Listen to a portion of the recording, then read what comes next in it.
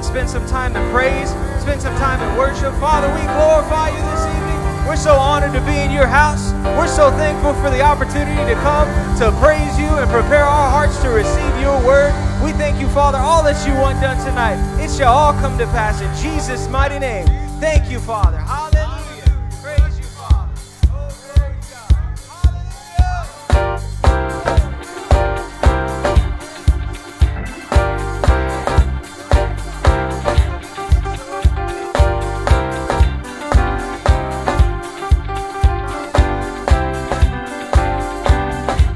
My God is great and greatly to be praised. Glory, glory to his name. Yes, God is great and greatly to be praised. Oh, bless the Lord, oh my soul. God is great and greatly to be praised. Glory, glory to his name. Yes, God is great and greatly to be praised. Bless the Lord, oh my soul. God is great, yes, God is great and greatly to be praised. Glory, glory to his name. I said, God is great and greatly to be praised. Oh, bless the Lord, oh my soul. Yes, I will bless the Lord. Bless the Lord, oh my soul. Oh my soul. Bless the Lord. Bless the Lord, oh my soul. Oh my soul. Yes, I will bless the Lord at all times, and his praise shall always be in my mouth. Yes, I will bless the Lord. Bless the Lord. Oh my soul. Oh my soul. Bless the Lord. Bless the Lord. Oh my soul. Oh my soul. Yes, I will bless the Lord at all times, and his praise shall always be in my mouth. God is great, yes he is. God is great and greatly to be praised. Glory, glory to his name. I said my God is great and greatly to be praised. Bless the Lord, oh my soul. Bless the Lord. Bless the Lord, oh my soul. Oh my soul. Bless the Lord. Bless the Lord, oh my soul. Oh my soul. Yes, I will bless the Lord at all. Oh, I will bless the Lord. Bless the Lord at all. I will bless the Lord at all. I will bless the Lord. Bless the Lord at all. No matter what comes my way. The Lord at all. Yes, I will bless the Lord. Bless the Lord at all. Oh, I will bless the Lord at all. And his praise shall always be in my mouth. Oh, we glorify you, Father. We praise you this evening, Father. We've come excited. We've come expecting. We thank you for all you have for us tonight. We're so grateful, Father. Oh, hallelujah. We love you so much. Yes, I love Jesus. Oh, he's my Savior. And when storms are raging, he's my shelter. And where he leads me, oh, I will follow. Yeah, I love Jesus. He loves me. I love Jesus. I love Jesus. He's my Savior. When storms are raging, he's my shelter. And where he leads me, oh, I will follow. I will follow. Yes, I do. I love Jesus. And he loves me. I love Jesus. He's my Savior. When storms are raging, he's my shelter. And where he leads me, oh, I will follow. I will follow. I love Jesus. I love Jesus. Yes, I do. He loves me. I love the Lord. I love the Lord. I love the Lord, and I won't take it back. I love the Lord. I love the Lord, and I won't take it back. Yes, I love the Lord. I love the Lord, and I won't take it back. He has been so good to me. I love the Lord. I love the Lord.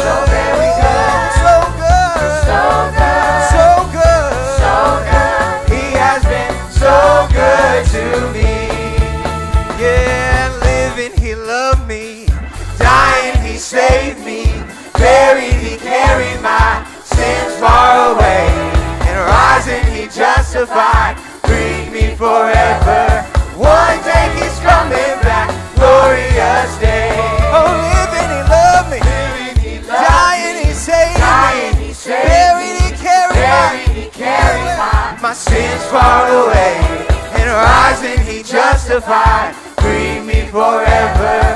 One day he's coming back, glorious day. I said living he loved me, dying he saved me. Yes, buried he carried my sins far away, and rising he justified, freed me forever. One day he's coming back, glorious day. Oh, we praise you, we glorify you this evening, Father. You've been so good.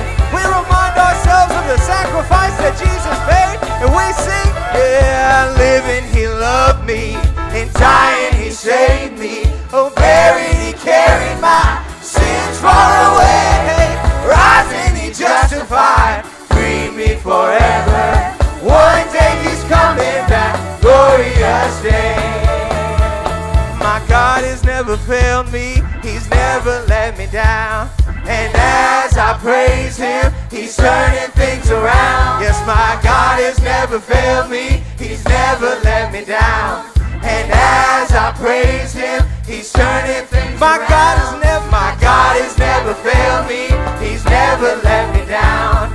And as I praise him, he's turning things around. Yes, he's turning things around. He's turning things around. Whatever it is, it's turning in Jesus' mighty name. Oh, he's turning. He's turning things around. He's turning things around. He's turning things around. He's turning things around. So I'll keep on praising, and I'll keep on shouting. I'll keep on dancing, and I'll keep on laughing. Yes, I'll keep on praising, and I'll keep on shouting. Oh, I'll keep on dancing, and I'll keep on laughing. Yes, I'll keep on praising. Yes, I'll keep on shouting. Oh, I'll keep on dancing, and I'll keep on laughing. Cause my God has never failed me, he's never let me down. And as I praise him, he's turning things around. Yes, my God has never failed me, he's never let me down. And as I praise him, he's turning things around. Yes, he's turning things around. Yes, he's turning things around. Oh, he's turning, he's turning, he's turning. Oh, thank you, God. Turning things around. Yes, he's turning things around. Oh, he's turning things around. He's turning things around. Yeah, living he loved me, dying he saved me, buried he carried my sins far away, and rising he justified, freed me forever. One day he's coming back, glorious day. One day he's coming back. One day he's coming back, glorious day. Yes, one day. One day he's coming back, glorious day. Hallelujah. We praise you, Father. You've been so good. Thank you, Jesus, that while you were living, you loved me. When you died, you saved me. When you were buried, you didn't just get buried. You took my sins, and you didn't just take them. You took them far away. And when you rose, you justified me. And I thank you, Father, I'm living in it. I'm walking in it. I'm praising you in it. I'm dancing in it. I thank you, Father, for it. In Jesus' mighty name. Hallelujah. Hallelujah. Oh, we praise you. Yeah, living, he loved me. Dying, he saved me. Buried, he carried my sins far away. And rising, he justified, freed me forever. One day he's coming back, glorious day. Oh, living, he loved me. Living, he loved me. Dying, he saved me. Buried, he carried my sins far away. And rising, he justified, freed me forever. One day he's coming back, glorious day. Yeah, one day he's coming back, glorious day. Oh, one day he's coming back, glorious day. Hallelujah, hallelujah, we praise you, Lord. Hallelujah. Well, hallelujah. I said hallelujah. You know, there's a lot of truth in that song. You know, there'll be times in all of our lives where we go through trials and we go through things sometimes we don't understand and face storms that we didn't see coming. And in those moments, those aren't the moments you want to raise your hands and praise God. Those aren't the moments you want to try to worship God. But in those moments, that's your help. Because in those moments, you just want to yield to your flesh. You just want to give up. You just want to quit. You just want to give up on everything. But in those moments, when the storms are raging, our praise ought to be responding to that rage. There's no storm that ever defeats you. It's how we respond to it that defeats you or puts you over. Amen. And responding to storms is what's crucial. And I've not always done that perfectly. I've not always been perfect in that. There have been times where I've yielded to my flesh.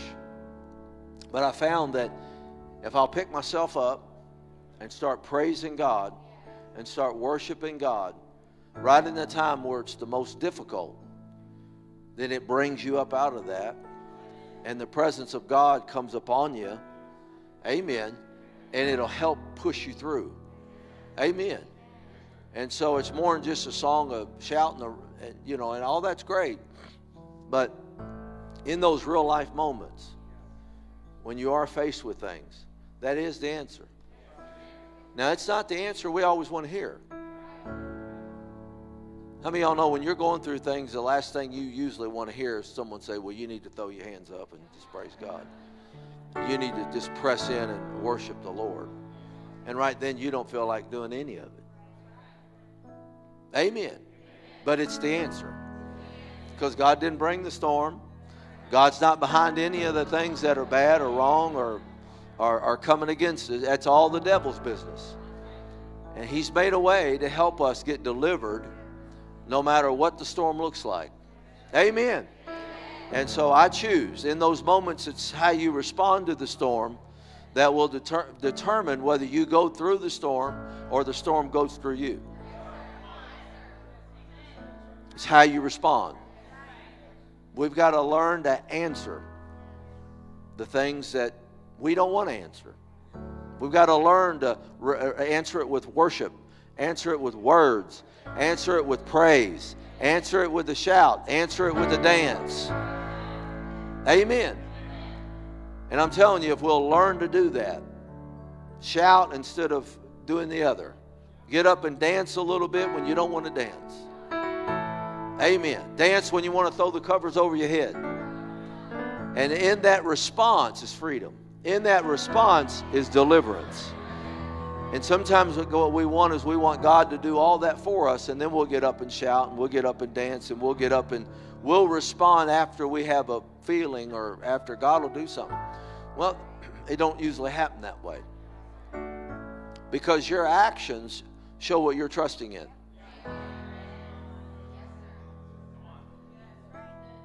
What I just said was really important right there. So when you respond out of trust, that, Lord, I don't really feel like doing any of this right now, but I know you're not behind this, and I know this is my way out. And I'm going to go ahead and worship you, and I'm going to respond in faith, and I thank you that you said that you will set on me, your presence will set on me, and your presence will come into my life. And I put my trust in that, so I'm going to go ahead and shout. I'm going to go ahead and dance. I'm going to go ahead and praise you right in the midst of this stuff I don't even understand. And then you'll find that He is your rescue. That you'll find that that is where your rescue came from. Amen. Well, I hope that helps. Because we all face different things in life. But we don't have to face it without knowing what to do. We know how. We know what to do. We know our position in this storm is praise, is worship. Amen. I don't want to go on and on and on. I want to get Dr. Jacobs up. But I just felt in my heart, you need to hear that. Because whether you're in a storm now or you're just, not in a storm. There's always going to be storms. And you remember the disciples when they were out in the ocean. The Lord spoke to me the other day. I was talking to somebody and the Lord spoke this to me. He said, you remember the disciples were out in the ocean and they were being tossed and they were in the middle of the water. But it says, and Jesus was out there walking on the water. But it said when Jesus got in their boat, immediately it went to shore. And the Lord told me, He said, when you get me in your situations, you'll immediately get on the other side of this thing. He said, you got to get me in there. He said, I got in their boat. And when I got in their boat, it went to the shore. And when we allow God to get in our boat, get in our life, and get in our worship, get in our mouth, get in our praise, get into our life, then we begin to see Him working through our faith. We begin to see Him working through our words and through our worship and through our praise because we're allowing Him to minister to us. And He stepped in that boat and that boat moved. And I'm telling you, when you get God in your situation, things will start moving. And it won't just be a song we're talking about things turning around. You're seeing it turn around. Praise the Lord. Well, I hope that helped you tonight. Amen. God is good. I don't believe God just wrote the Bible and put things in there for filler to well, that's just cute. Praise the Lord. They got on the shore. No, God got in their boat. Get Him in your situation. Watch what will happen. Amen. Well, it's good to be here tonight. Praise the Lord. Amen. Why don't you turn around and give somebody a great big God bless you tonight. Amen. Hey,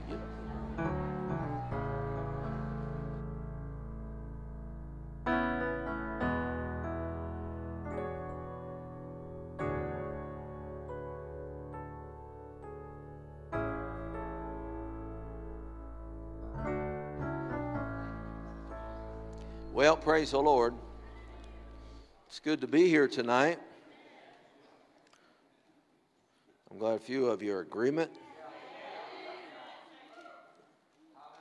It's good to be here tonight. That's better. Praise the Lord. We want to just take a moment and welcome all you by live stream that are watching us. We're glad you're tuning in with us tonight. Open your Bible real quick. I won't take but just a few minutes here. I want to receive our regular church offering tonight. It's Wednesday night, our regular church offering. And so we're going to receive our regular church offering as well as an offering for Dr. Jacobs. And if you would turn in your Bible, it's 2 Corinthians chapter 9. 2 Corinthians. This is, of course, a very familiar passage of Scripture. And it says here, 2 Corinthians chapter 9, and it says, but this I say, he which soweth sparingly shall reap also sparingly, and he that soweth bountifully shall also reap bountifully. Every man according as he purposed in his heart. That's really what's important here. Because really verse 7 is connected to verse 6. How many of y'all know the way they sowed was connected to verse 7 in their heart? Every man according as he purposed in his heart, so let him give. Not grudgingly or of necessity. In other words, you're not doing it out of compulsion. You're not doing it to get. You're not doing it because you're desperate. You're not doing it because you feel like you're going to go under or someone's promising you something. Or of necessity, for God loves a cheerful giver. And God is able to make all grace. How many of y'all know grace needs to abound so that we can abound? And God is able to make all grace abound towards you. That's His unmerited favor, His favor on your life. That you always, everybody say always. See, this is God's will. That's what I want to get to real quick. It says here, notice it says, and God is able to make all grace. I wonder what things would look like if all grace was hitting our life. The grace of God, God's favor on your money, God's favor on your family, God's favor on your life. This is His will. And God is able to make all grace abound towards you, that you always having. That's God's will for your life. But you're going to have to put trust in that. God's will for your life is that you always have. Not that you're subtracting, not that you're desperate, not that you don't have enough, not that you don't have enough to provide for your family. It says here, having all sufficiency, look at this, always having all sufficiency in all things, may abound to every good work. Notice what the abounding is for. Well, the abounding is for you to be blessed and for you to be taken care of and for all your needs to be met. But notice what also he said, so that you may be abound to every good work. So God is not just interested in you, he's also interested in making you a distributor or making you somebody that's a giver, that no matter what the need is, you're always able to abound. And it may not be the amount you want to give right now, but you're still able to do something, amen, as it relates to that. Why? Because of God's grace, because of God's love, because God has blessed your life. Amen. You know, I'm not giving at the level that I want to, but I'm giving at the level that I am. Amen. And I'm able to give to every good work. And that's God's will for your life. As it is written, he has dispersed abroad, he hath given to the poor, his righteousness remains forever. Now he that ministers seed to the sower both minister bread for your food, and multiply your seed sown, and increase the fruits of your righteousness, being enriched in everything to all bountifulness, which causes through us thanksgiving to God. So there's a lot there, but what I want to talk to you just a second about is he's talking here about seed. He's talking here about grace. He's talking here about you abounding. But how many of y'all know one of the things that a seed needs is water? And a lot of times what we're doing is we may be sowing a seed, but we're not watering the seed. And we need to learn to water the seed of what we're putting in. Father, I thank you that you said that you want me to always abound. And I thank you that I'm sowing with my heart tonight. I'm sowing with all my love tonight. I'm giving with my heart. I'm giving in faith. And I declare I'm not only planting this seed, but I'm watering that seed. And I wonder how many times we give offerings and those are seeds, but we're not watering them. I wonder how many harvests that we're not getting in because we're not taking care of the seed like we would a natural seed. That we're thanking the Lord. Notice he said he wants this to sprout up and to be a blessing so that it abounds to God with thanksgiving. Amen. How many of y'all know we're thankful to the Lord? And I don't think people look at their giving that way as far as watering the seed of the word, watering their seed when they put it in the ground. That's why a lot of times the word don't work. You hear the word of God, but you got to water the word. You got to water it with the washing of the word. You got to give sunlight to it. You got to keep giving water to it. Keep giving your words to it. Keep giving your worship to it. Keep doing that, and it will grow and it will produce. How many of y'all know 2 Corinthians 9 is a process? It's not an overnight anything. Amen. But God wants you to abound. Everybody say, God wants me to abound in every area of my life and to every good work. And that's the truth. He really does. That's his will for your life, but you start where you are. Amen. Are you with me tonight? Well, you ready to give? If you're making a check out, make it out to Church on the Rock. If you're giving an offering on that, just put Church on the Rock and just put down there Dr. Jacobs, and we'll make sure that he gets all that. If you're giving by cash, please take one of those envelopes so that we can properly receipt you. You can also give by text online if you so to do that.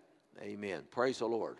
You know, I thought about that before when I just made that statement. I thought, well, Lord, you know, there's been a lot of offerings I didn't put any water in. I didn't sow any. I didn't stay with that seed. And I started looking at that seed like a regular seed. And I started to pick up my confession around that seed. And you know, it works. Things start taking place. It's a principle. It says as long as the earth remains, it'll be seed time harvest. And it's going to continue. Amen? Well, I'm glad you're excited tonight. Praise the Lord. Amen. We want to be a blessing to Dr. Jacobs.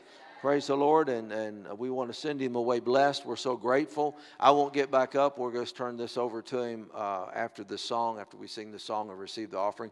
But I wanted to say public to all the church here, thank you so much for your love. Thank you so much for your serving this meeting and being here, and all the people that stayed and cleaned up and all the stuff that you do, all the ministry of helps here.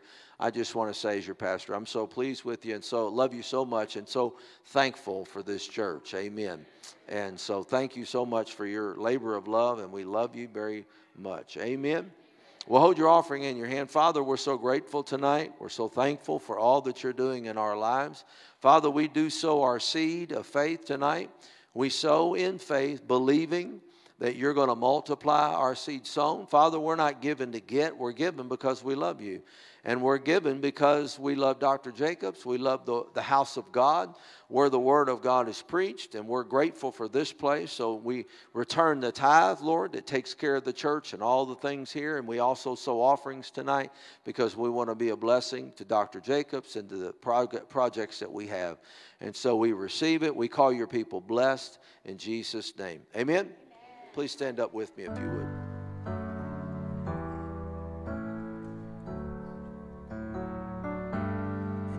Deserve the glory and the honor. Lord, we lift our hands in worship as we lift your holy name. You deserve the glory and the honor. Lord, we lift our hands in worship as we lift your holy name. For you are great, you do miracles so great. There is no one else like you. There is no one else like you. For you are great, you do miracles so great. There is no one else like you. No, there is no one else like you. For you are great, you do miracles so great. There is no one else like you. There is no one else like you. There is no one else like you. There is no one else like you. Thank you. Thank you for songs, is what I'm saying. Hallelujah. Father, we're just so grateful that you love us with all your being. And you've been faithful to all of us, even in some times when we haven't been faithful. Your mercy has covered us. Your love, your loving kindness and your tender mercies. And we're so thankful. There's nobody like you. No other God except you. We love you. We bless you. I pray that you would anoint my lips to speak as the oracles of God, and with my hands to minister with the grace you put in me. In the name of Jesus we pray. Everybody said, amen. You could be seated. I wanted to kind of echo what Pastor Dennis was saying about the ministry of helps. I really appreciate you so much for being in this church. I appreciate the receptiveness you've had towards me. And when your kids have really, really blessed me. I think I got about 15 letters last night. And I loved it. I always said, you know, if the kids don't like me, I better figure out something. But they've been so precious. Hallelujah. I want to read you just a couple of the prophecies. These are my prophecies from people I respect. Highlight that last comment. You ever had prophecies given? Oh my gosh, I'd have a notebook full. But I didn't think it was God what they said. You know, there's something, you need to learn to be discerning, and the only way you're going to become that way is get in the Bible. That's number one. Number two, pray in tongues more than you think you can. Yes, sir. Let's think about tongues. You know, you don't know what you're saying unless you have interpretation. Sometimes I have that right then or later. But you're going to have to do that if you're going to walk in the Spirit and discern things. There's general discernment the whole body of Christ has. Everybody can have it if you just work on it. You know, when God gives me a check about something, I stop and think about that and pray about it. And if it don't go away, I'm concerned for that. I better hold up until I hear what God's telling me. How many understand what I'm saying? But I also have the gift of discerning of spirits. That's demonic and angelic. And occasionally I look into somebody and see something there that needs to leave. So, you know, that's just what I do, just talking. I wanted to read you a couple of prophecies. I don't know if Dr. Hadbal was on this trip, July 3rd, 2002, in Abakan, Russia. We were in Siberia. I don't think he was there. There were 6 of us, 5 and then Dr. Dufresne in the side room after he'd preached that night. And the power of God just hit us. It was just something, we were all shaken under the power of God. Excuse me. And then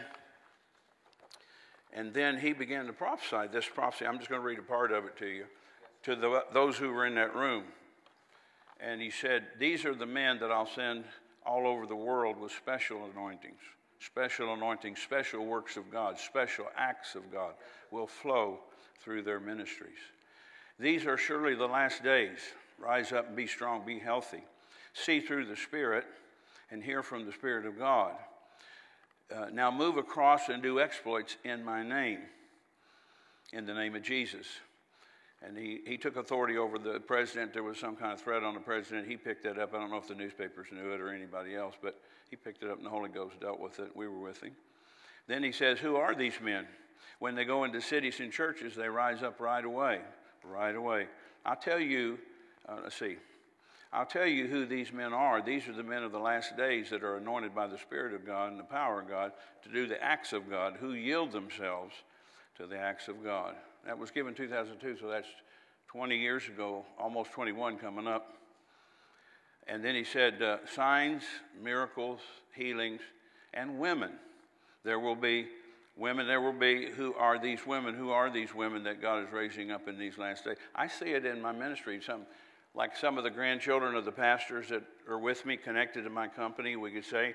I'm not striving to do it. I'm not gathering people. I hope you understand what I say when I say that, because sometimes it don't work out.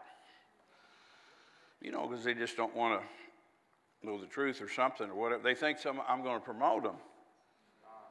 You know, that's a bad idea to get with somebody because you think you're going to get something personal out of that. You should have respect for whoever you're under, and you will get things if you do it right, but it's not like you just expect that. All right. Then he went back into who are these men? These are the men that will walk in the power of the acts of God and the healings of God. So that's part of my calling too, because I was in that room when that happened. And I don't remember which preacher it was. Somebody had a little miniature recorder and clicked it when he started talking, because we were just shaken under the power of God. I don't think we could have wrote if we tried to. And then who are these men? They can tell me about my past. You know, I was in this church, I think it was the last meeting I was in, maybe 2 meetings back. I ministered to somebody here on staff about their past.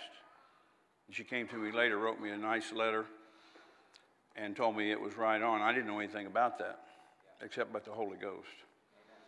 And then I want to read this one from Kuwait. Pastor Dennis was with me in this meeting. We were in a tent. I mean, we were in a tent like you wouldn't believe it. The whole floor of the tent was covered with expensive Persian rugs that the ladies like to put in their home, you know, like 5,000, 10,000. It was seated about 300 or 400, didn't it, Pastor Dennis? And I was ministering. Dr. Dufresne asked me to minister, and I was ministering. Then he walked over to me and hit me in the head. And he laid hands on me. And then I'm laying on the floor on a Persian rug. I'll never forget it. And what was under me was the sands. It was comfortable laying there. And then he pointed to himself and he says, as you have walked in the footsteps of the prophet, pointing to himself, Dr. Dufresne, you began to make your own footsteps as a prophet. I read this, it's not easy to read because I feel like I haven't achieved what, you know, I should yet in this, especially after 20 years or better. The healing anointing that has come on you and gone, you went in and out of it, has come to abide. Powerful. I want to read a couple more back here. Pastor Nancy, she ministers to me a lot too in this. I have all kinds of, a few other pieces of paper that are special. I just couldn't get it all on one page. She said in March 2011, more revelation and more angelic visitations for me. Then she ministered to me in April 2011. Said another place, I've come into another place in the Spirit, in revelation and seeing and knowing, and in the prophet's office.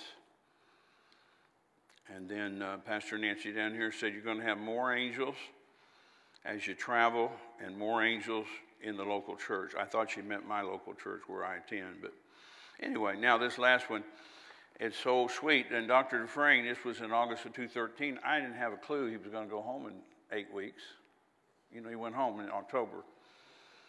But it was August, and I was in Clarksville, Tennessee with him, and he got up to preach, and he said, Michael, come up here. I mean, and he said, another part of the puzzle, one part, something's missing. Then he laid hands on me and said, it's not missing anymore. So I took that kind of like he took with Brother Hagin. Brother Hagin said to him, you know, ministered to him by laying on the hand, says, you got everything that you need from, he said, you got everything you need. Now, what he meant by that, Dr. Dufresne interpreted that, all that he needed from Brother Hagin as his spiritual father. See, part of the job of having a spiritual father would be they can impart to you through the teaching of the Word, like we did, I think it was Sunday night. I know you thought I was going to preach through a little Monday morning, but... And thank you so much for giving me some time. I'm going to try and not look at that time clock.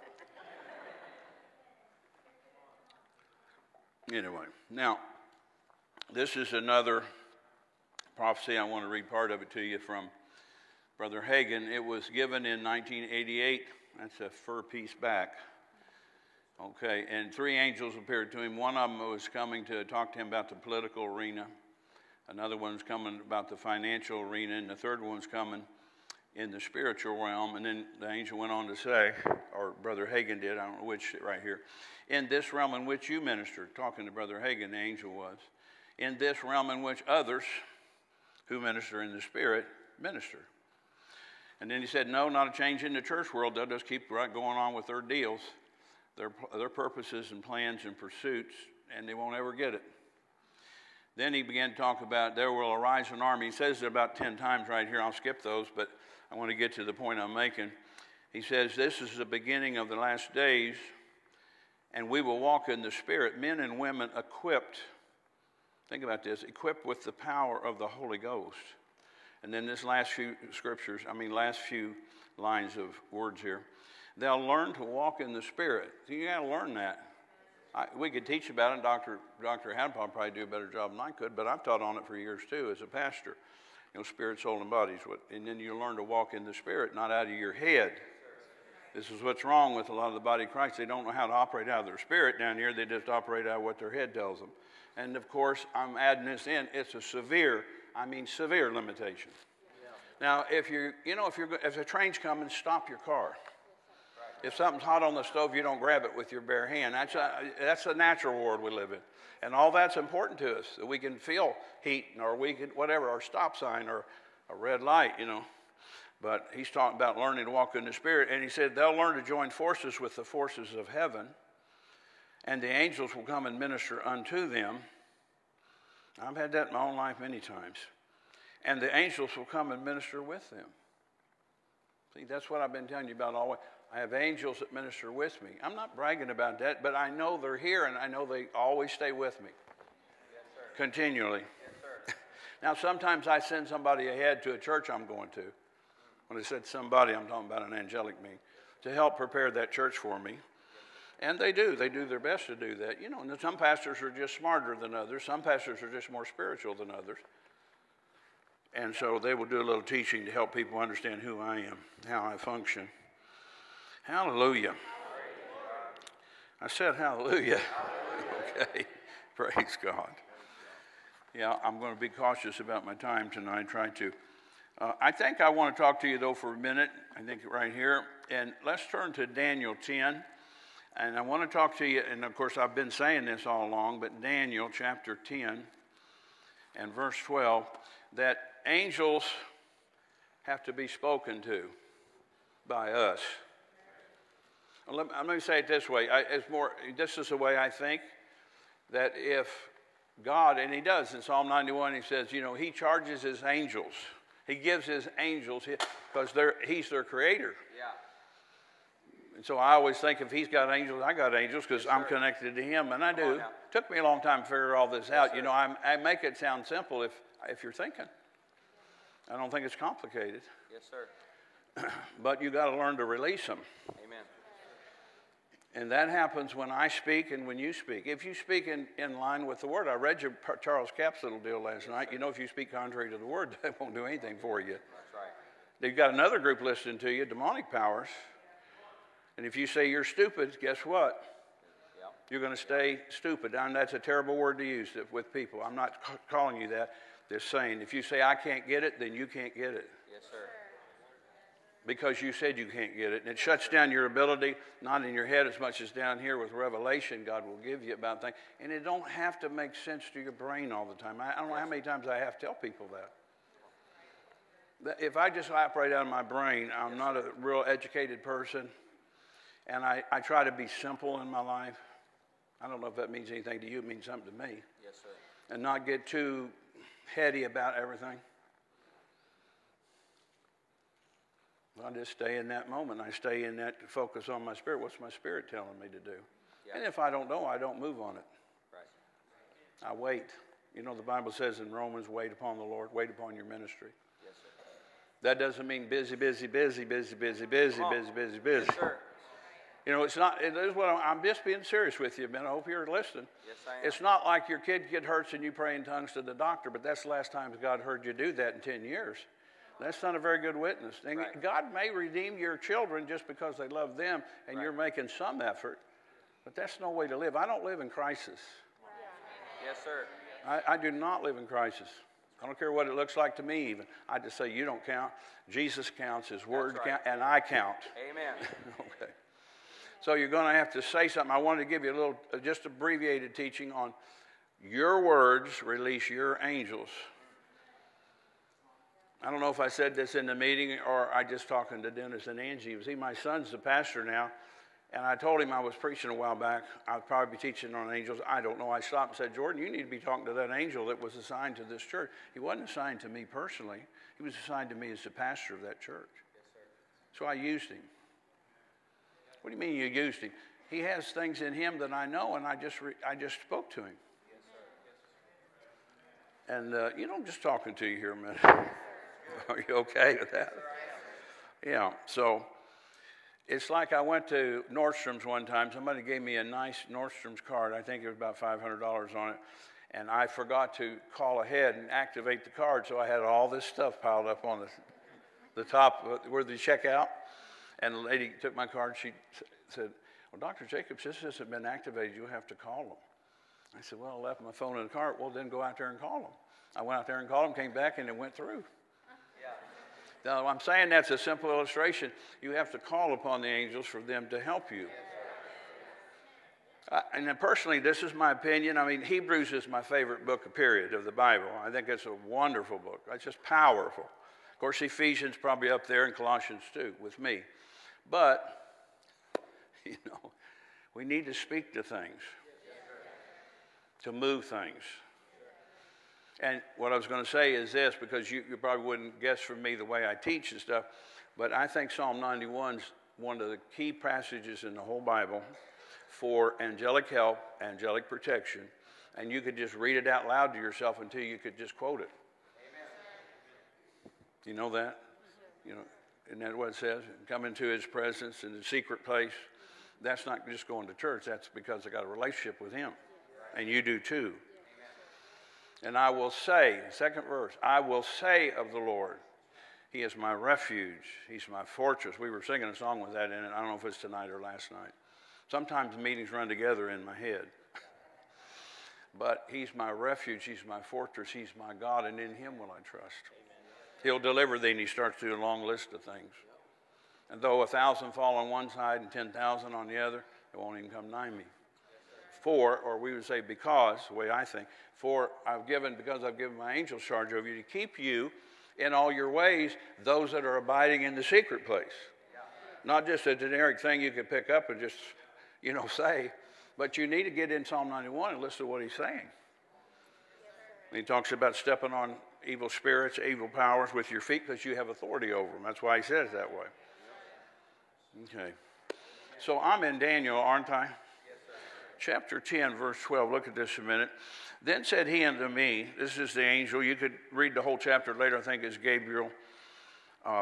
Then said he unto me, fear not, Daniel, for from the first day that thou didst set thine heart to understand and to chasten yourself or humble yourself, that would be a better word, before your God, thy words were heard, and I am come for your words.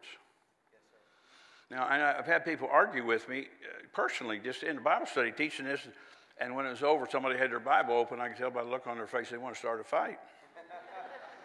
And she tried to, but I wouldn't fight with her. I said, well, what kind of Bible you got? King James. I said, open it up and read that scripture to me and you again. She said, yeah, I know what it says, but I don't believe it. I said, well, then I can't help you, and God can't help you either. You're rebuking the word in your own life. You're in a curse mode. So, and let me show you something here. The angel that came and talked to Daniel said with his own mouth, I think we ought to take the person that's doing it as to listen to him. And he said, your words were heard, and I'm come for your words. I think the Amplified says, I've come to respond to your words. Yeah. I pray a generic prayer when I get on an airplane. I'm getting on an airplane tomorrow. I'm going back home. And I'll either read Psalm 91 normally or a quote part of it. And I say, Father, I thank you. The angels know how to lift me up and keep me so my shoes don't even get scuffed. And I position the angels around this plane to help these pilots. And they're good trained pilots. And if they let me, I'll pray with them tomorrow. I always do. With whoever's flying the plane. If it's private, I'm in private deal now, so not entirely. I'm moving towards it, because I can accomplish a lot more.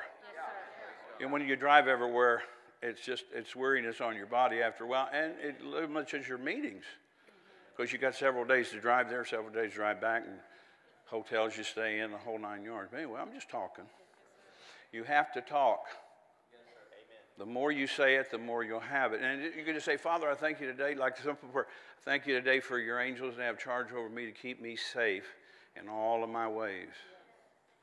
Of course, when I say that, I revert in my thinking back to Psalm 91, verse 1 and 2. I'm in that secret place with him.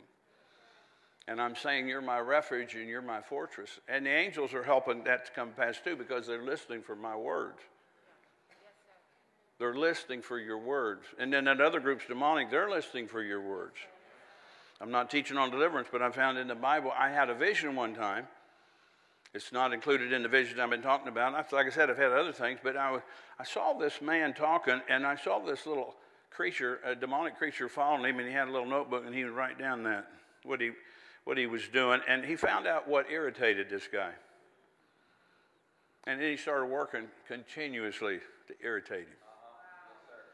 We know if we do this to him, he'll probably cuss, sure enough.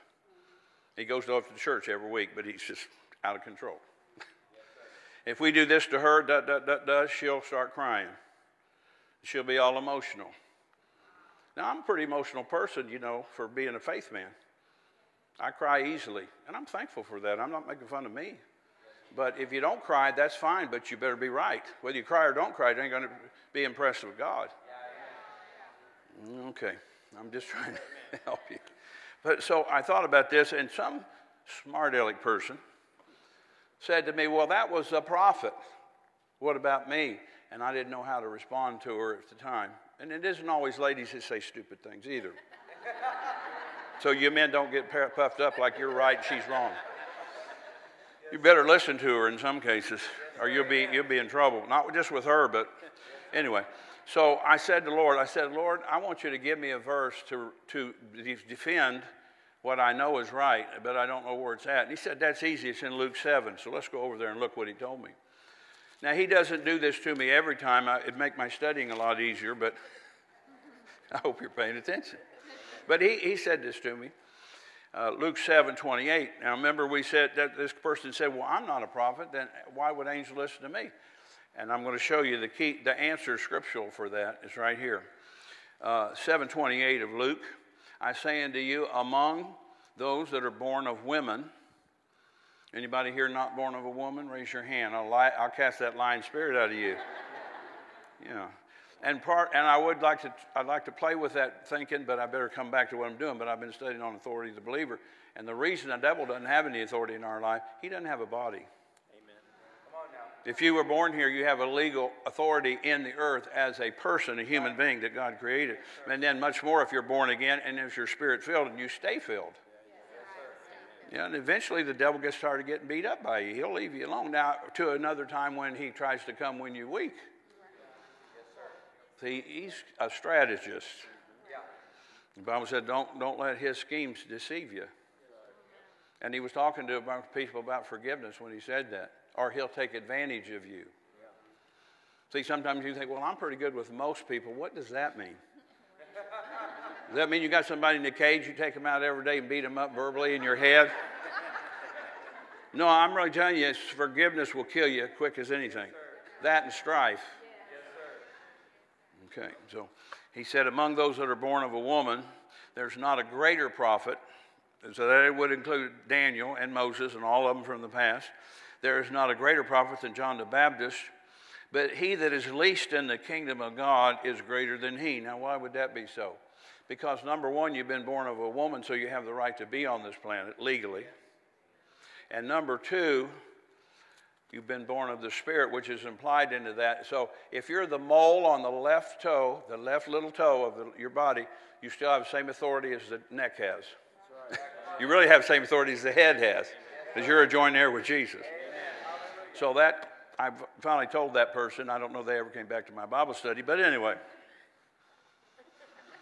Yeah, we're learning some things tonight. I hope you're listening to me. I know you are. So I'm talking about, things that help us get a hold of things. Let's look over here at Luke 12. I'm in Luke already. And whoever's back there manning the scriptures for me, if you will pull up in the Amplified Bible, Luke 12, verse 8 and 9 for me, I would appreciate it. And I'll give her a chance to do that, or him. I can't tell who's back there exactly, but I'm talking about words. And you have to learn, and angels. That's the combination, because the angel came to Daniel, and if you read a couple verses before the one I picked, it'll say, listen to me, it'll say God sent him. But when he got there standing in front of Daniel, he said, I'm here to respond to your words, not God's. They always respond to God, those that didn't get booted out. You know, there was a military coup in heaven one time? Yeah. The devil came with his buddies, and they were going to take everything over, and he thought he was all that in 3 bags of chips. And God threw him down to the earth. Yeah. Then he's the one that messed up Adam and Eve. Yeah. All right, I'm just talking. I think it'll help you.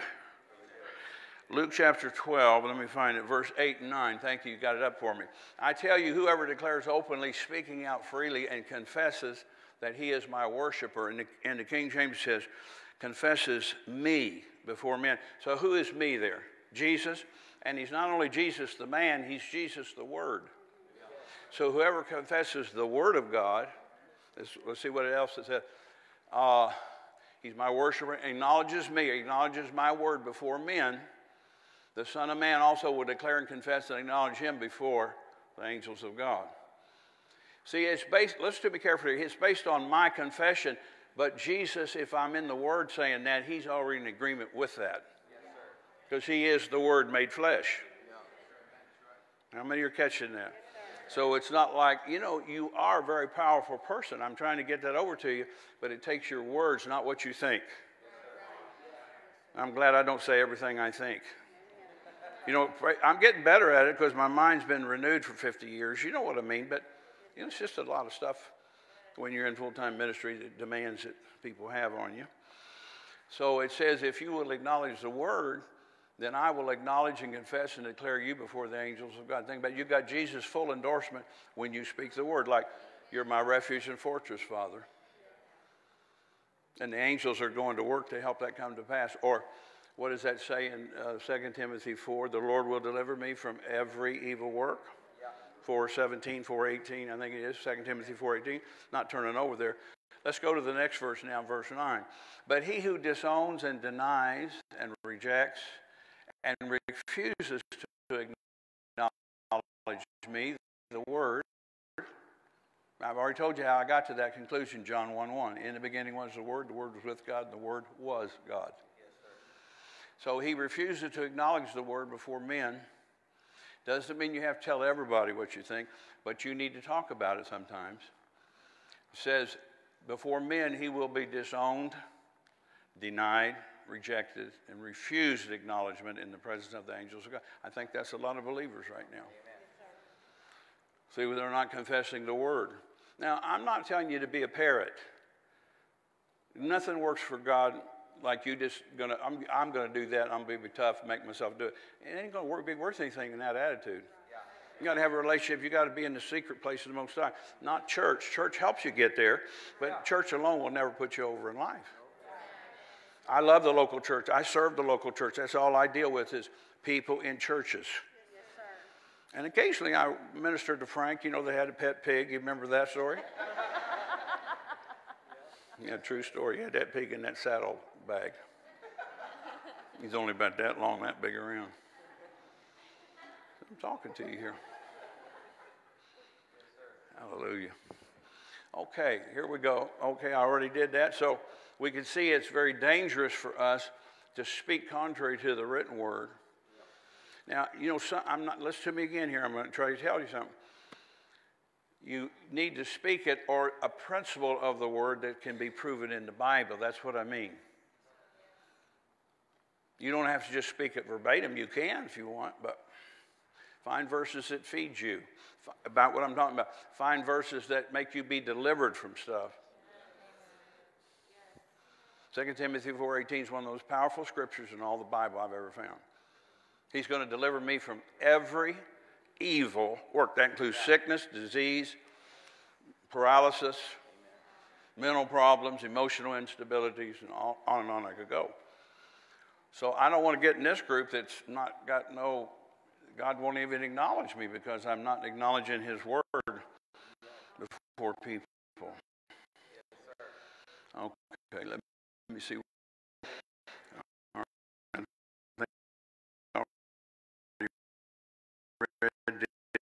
Yes. Trying not to go on and on.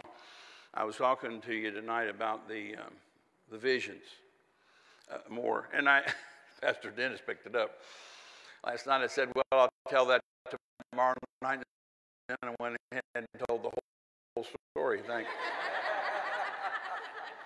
And they told me in the back room that I said that I was wait a minute, let me see if I can remember. Was it a little priest? So I said, I didn't say that. So I asked Christina, she's back there serving. Christina, did you hear me call myself a little priest? I sure did. What I meant to say, I've come a fur piece. Fur piece, not a little priest. But really, I am in the priesthood, the royal priesthood. Jesus is the high priest of us. I thought, man, I don't remember saying that. Did I really say that? And she said, you sure did. Well, they were really hee-hawing back there. And I think they said Katie got laughing at me. Anyway. All right, let me see where I was here. I talked about the four. I believe we have, and then now I'm just reminding you of a little side thought. When you came to the altar last night and we prayed together, you should be saying the angels out there fixing or turning and helping me get this straight. The primary thing on my mind, that's what or in your heart, you know, whatever, not a list of things. Some people ask me to pray and they make a document out of it. That's too heady for me. You just need to know what you're believing for. The main thing is the main thing is the main thing. And then you can start splintering out. You get so comprehensive that, you know, anyway, it's like I was a pastor. We were $40,000 behind in our finances. So what I did, I picked a Sunday 6 weeks prior to, it was October 31st, I'll never forget it, Halloween to the world, Hallelujah night to us. I didn't do that for this reason, but I said, I'm picking that Sunday night, and I would like all of you that come to this church to help me financially. I don't think that's too much to ask. Yes, sir. And some of you are wondering what I'm to heaven, you know. Okay, so I just said that. I said, we need $40,000. I'm going to do so. I think I sold a car and gave the money, plus whatever little bit of money I had hidden for some special reason. Wasn't much, like $400, plus the sale of my car. And I put that all in there. But anyway, I'm there, and I told the people, now we're just going to come and worship God. I'm not going to do teaching, and we're only going to sing for 45 minutes, and that's it. So we're here. Where he's at. I'm going to face you so you can see. The band is in front of me, and everybody else is behind me. You follow? I got my hands up, and I'm singing along with them, and then sometimes I close my eyes, so they're not paying attention to me. I'm just standing there. And the people behind me can't see my face, so they don't know what I'm doing. And I never dreamed this was going to happen in any shape or form. All of a sudden, I felt myself come out of my body. Remember I told you when I read that 50 years ago about Paul, other than the vision I had when I was 5, but you know, I retained the vision of what happened and what happened to me, but that was it. So anyway, I'm standing there worshiping God, and all of a sudden I come out of my body. I came out through my mouth, and then I just formed over here, the real me. I'm telling you something, this is the vision of 99. We needed $40,000. And so all of a sudden, now I look back, and my body's still standing there, standing on my feet. I'm erect. I got both my hands up. You guess what I'm going to say next? Who had hold of my arms? The angels, because, you know, if I left my body, I would have fallen down. That's just the way the body's made. And Jesus said to me one time, yeah, Michael, did you not understand that? I said, what do you mean? He said, James. I said, well, I understand James. He said, the spirit, the body without the spirit, they come out of the body. To the left for some reason, and like I said, I looked back and I was still there. Nobody saw me. I was in the spirit form. I'm dark. I didn't let it freak me out. I listened down here, and the Lord spoke to me in my spirit, said, step over that threshold. Boom. When my foot came over that threshold, a little fresh threshold at the bottom, that room lit up, and there was a big angel for giants. But anyway, he looked like a bodybuilder. You know the guy that plays in all the movies, The Rock? Yes, he's bald-headed. He's from Samoa. He didn't look exactly like him. He didn't have that kind of tan, but he had some muscles. I'm just trying to explain to you. If you want to know what this particular angel, he was the biggest Mama Joe Doog I'd ever seen. What's a Mama Joe Doog? An angel right now. And he talked to me, which normally they do if they have something to say. And he said to me, Michael, which they always call me Michael, because that's my name. They don't call me doctor, nothing. I'm just Michael. Michael, you're going to have to learn to become skillful. He went like this, kind of like that one angel in the big room. He used this arm and said, you're going to have to learn to become skillful with the equipment in this new room. Well, fortunately, I knew exactly what he meant. But when I looked in the new room, everything was covered up. I had it covered up. And everything in this room had a black cloth on it. It wasn't demonic. It's just it was covered. So I realized when he said that, I'm going to have to figure out what's under those cloths and how that's going to help me for the next level of my ministry. I've been here 3 years. To me, so evidently I got to wait on him. Yes, sir. Just the common sense. Yes, sir.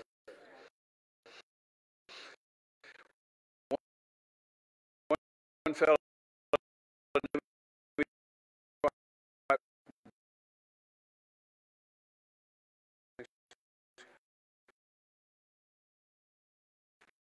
and he came in.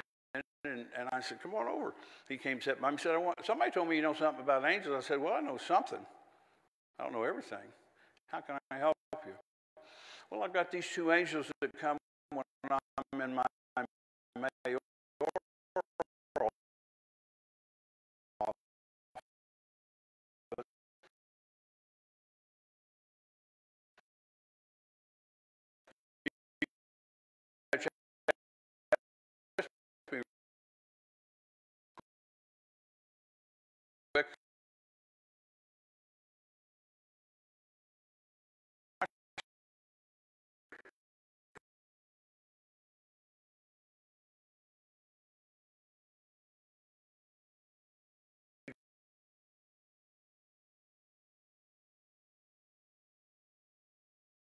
Man,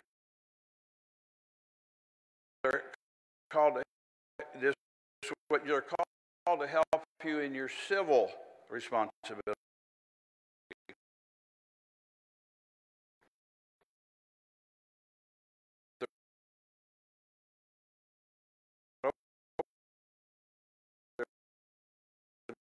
That's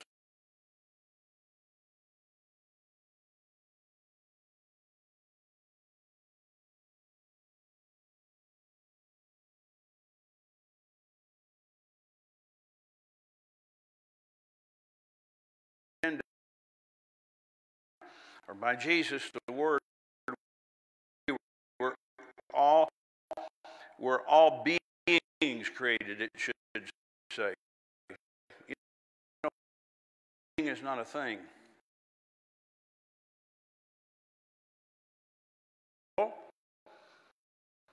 And invisible.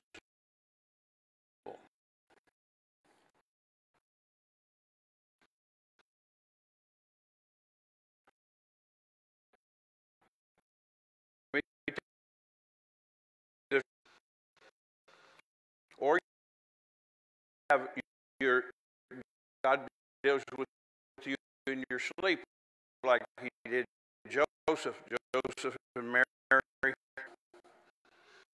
Then when he's down in Egypt, He appeared to him again. The first time He appeared to him was when he's going to marry Mary, who's starting to get big, and she said, "I never had relations with a man." You got to be a pretty big man to swallow that. Yeah. You ever thought about that? I think you need to think about it. It's a faith. I mean, she's swelling up because she's pregnant. I have never been with a man. And the angel came and said, "It's okay with Mary. What's in her is of the Holy Ghost. You go ahead and marry her." What a step of faith. Okay. That was the first time. And then the other two times He appeared to him up where they lived, then went to Egypt. Then He appeared to him down there, bringing back the one that was in charge up there is dead. And, of course, Herods, they were all ruthless. All the leaders called Herod there. But anyway, am I making sense?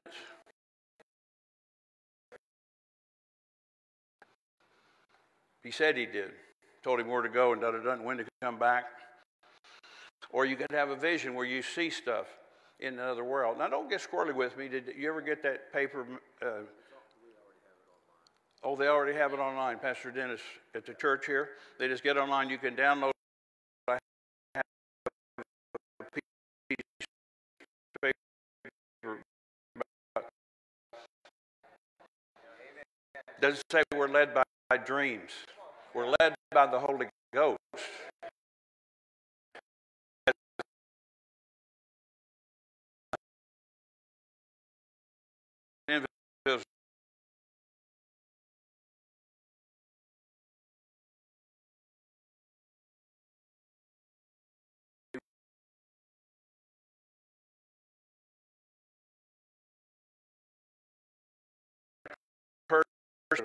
On your shoulder, and I commanded it to come out of them, loose in people. Inside of them, I didn't see anything I shouldn't see, but I saw this creature. I told you about that young lady the other day, I think, in this meeting. It was in Austin, and what she'd been through, and I saw this thing in her. And I not only saw it, I discerned it had to do with morality, but what I didn't know, and I didn't want to ask her publicly because she's up in front of everybody, whether it was self-imposed and imposed on her or what happened to her. But she later told the pastor, my father did certain things. And That's the most hideous crime I can think of. For a young lady to not be able to trust her own father. People do stuff, you know, it's just wild. It's like the Wild West out there anymore. Anyway, so you could have a dream, a vision, or discerning of spirits, but you'd have to have one of those three or you're not going to see anything. Right. Let me say something to you like I told my granddaughter. I said, honey, I cannot give you permission to see into the spirit world. I don't have authority to do that. You're going to have to ask Jesus. You know, he's the one we're serving, and Mommy will help you, and coming to church helps you. She comes to my church, or Jordan's church, my son. And you can talk to Jesus as you get a little older and ask him if he wants to do that in your life. And he wants to, that'd be great. But if he doesn't, that'd be great too. And I said to her, you don't have to see anything, which I've told adults all over the world. You don't have to see anything to use the angels. You just have to do what's necessary to get them released. Like the Nordstrom's card. You got to call for them. And if you just get up every day and say things, that would work. But let me go on with this. Kill that bug. Okay. It says, by him were all beings created. I'm still in Colossians, that are in heaven and that are in earth, visible and invisible. So again, it's telling us there's some invisible things in the earth that unless you have a dream, a vision, or discerning of spirits, which is the gift of the Spirit, the last one, you're not going to see it. That doesn't mean you can't use angels. That doesn't slow you down from using them. Whether they be thrones or dominions or principalities or powers, all things were created by him and for him. Now, I think you thought maybe I forgot about Pastor Silva. It told me right here, it's not, these are not things it's telling us we're warring against. You're confused with Ephesians 6. Right. Yeah. This says there's principalities. A principality is a prince. It's an angelic being over a municipality. Right. You ever watch commercials for Las Vegas? Which you do out here, stays here, or something goofy like that. That just lends you to think, I can go out there and do anything I want, nobody know about it. Well, God would know. That's right. Amen. The devil will certainly pay attention to you if you do. You're in his camp. Right. At least with your body, and that's the main thing. You know, anyway. So I said to Pastor Silva, I said, a principality, this doesn't say it's evil right here, it just says he's got these beings, and they will lend themselves to the position of government. We just had an election, didn't we? Like yesterday or something? And if you're a good governor, or you're a good state representative, or you're a mayor of a local city, and you're a godly person, then the angels will help you do that more proficiently. If you love the devil and like what he does, then the demonic crowd will join you and turn that city into an ugly, evil place. Yes, sir. Now, there's always going to be Christians that get committed and consecrated and sanctified and stay true to God, but that would be a minority in a wicked city like that. Right. I know Dr. Summerall told us a couple in his church, they were young couple, married. I don't know if they had any children. And they came and told him, we're moving to San Diego, and he said, I wouldn't do that. It's a major porn capital. And you might think you could handle that right now under my protection here, but and it destroyed their marriage. Yes, sir. Do I have to tell you more? I think you got it. Certain cities are noted for murder. Now, you're protected. You don't have to give in to anything. I'm not afraid of the San Diego airport. I preached in San Diego several times in my life. I had miracles there. Pastor Nancy got healed there in my meeting one time. I don't know if she told you about it, but she did. She had a problem. And when she got out of the car, I never knew she was even coming. I saw a car pull in. The pastor just pulled in with me. Mike Rabel was with me, apostle. And then the pastors, Pastor Noel and Ruby. You know them? Yes. And all of a sudden, this car pulled in, and I said, that looks like Morgan Dufresne driving that car. And then I looked over to the passenger, and it was Pastor Nancy. She got out of the car and walked around. I got out of the car, and I looked at her. Now, Pastor Nancy, she just knows how to look very dignified and attractive in the way she does everything. I'm giving her a comment.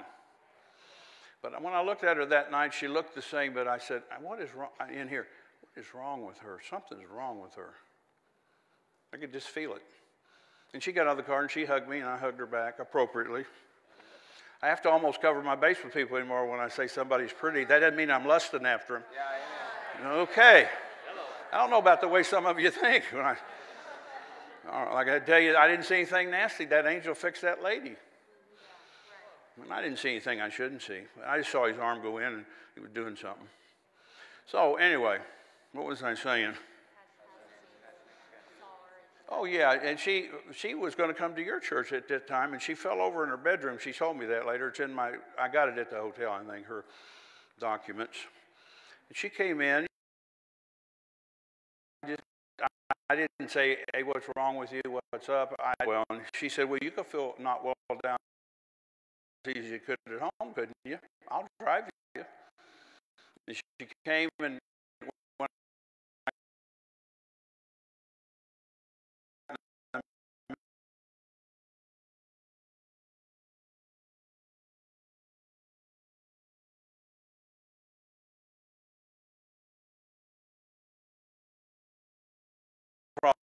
with some stuff under the Lord.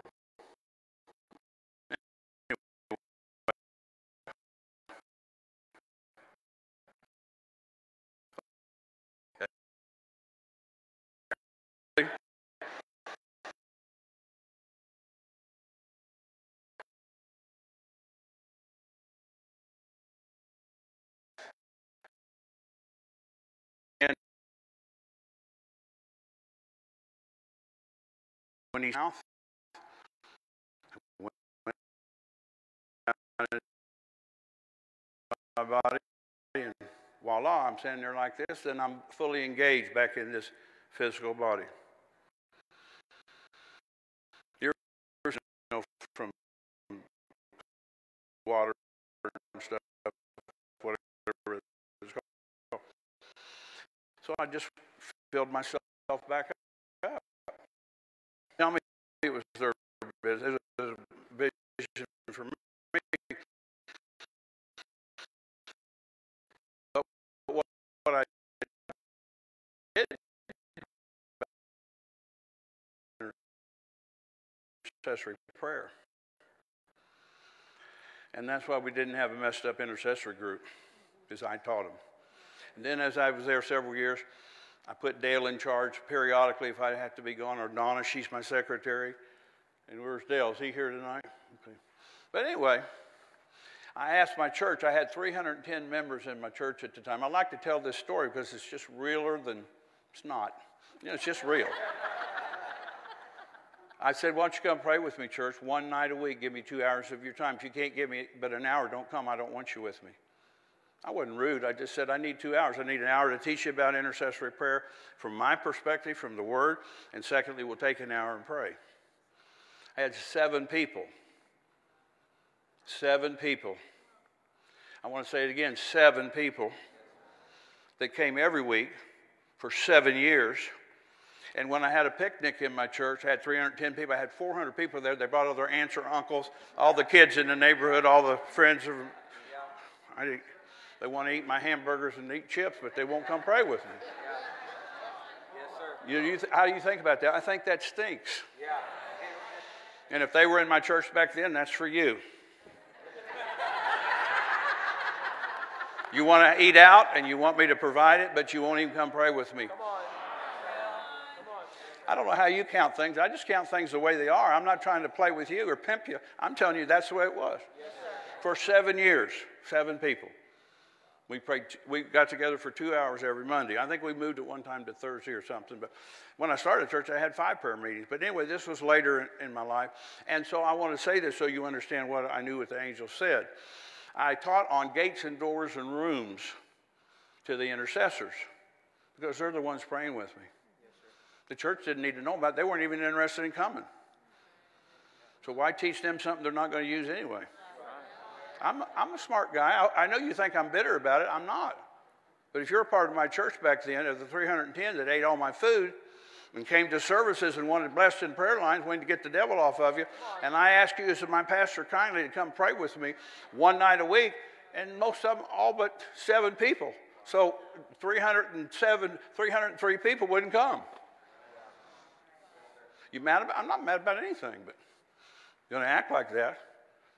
One lady had the gall and said, I can't figure out what you teach about every hour for 16 years. I said, you don't know nothing about prayer. We don't need you. If that's your attitude, lady.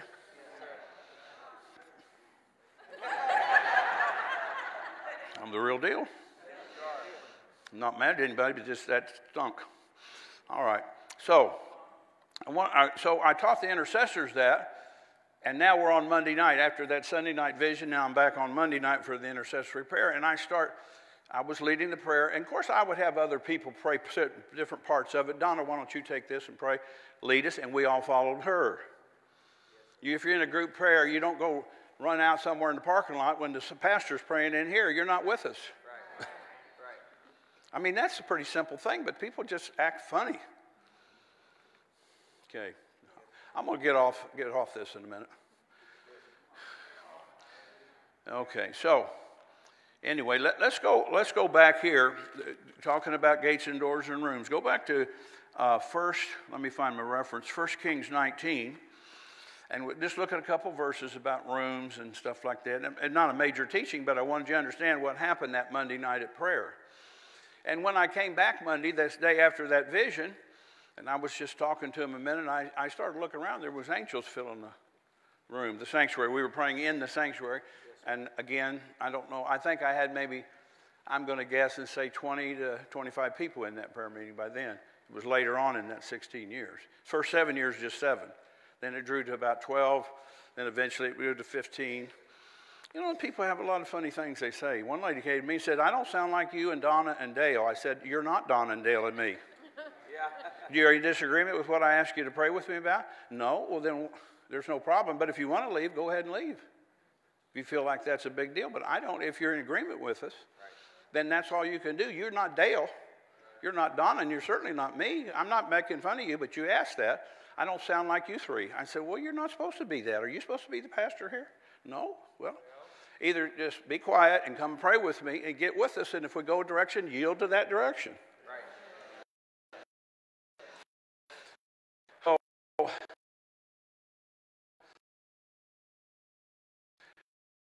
I'm starting that prayer meeting, and I didn't do much teaching that night. And all of a sudden, I got concerned for 2 families that are missionaries to me. When I was a pastor, this is a different day for me in my life. You know what I'm saying? I still help support Michael Rabel. He's a missionary. But anyway, I had this 2 couples, families. They both had 3 children, one in Mexico and one in another country I won't mention.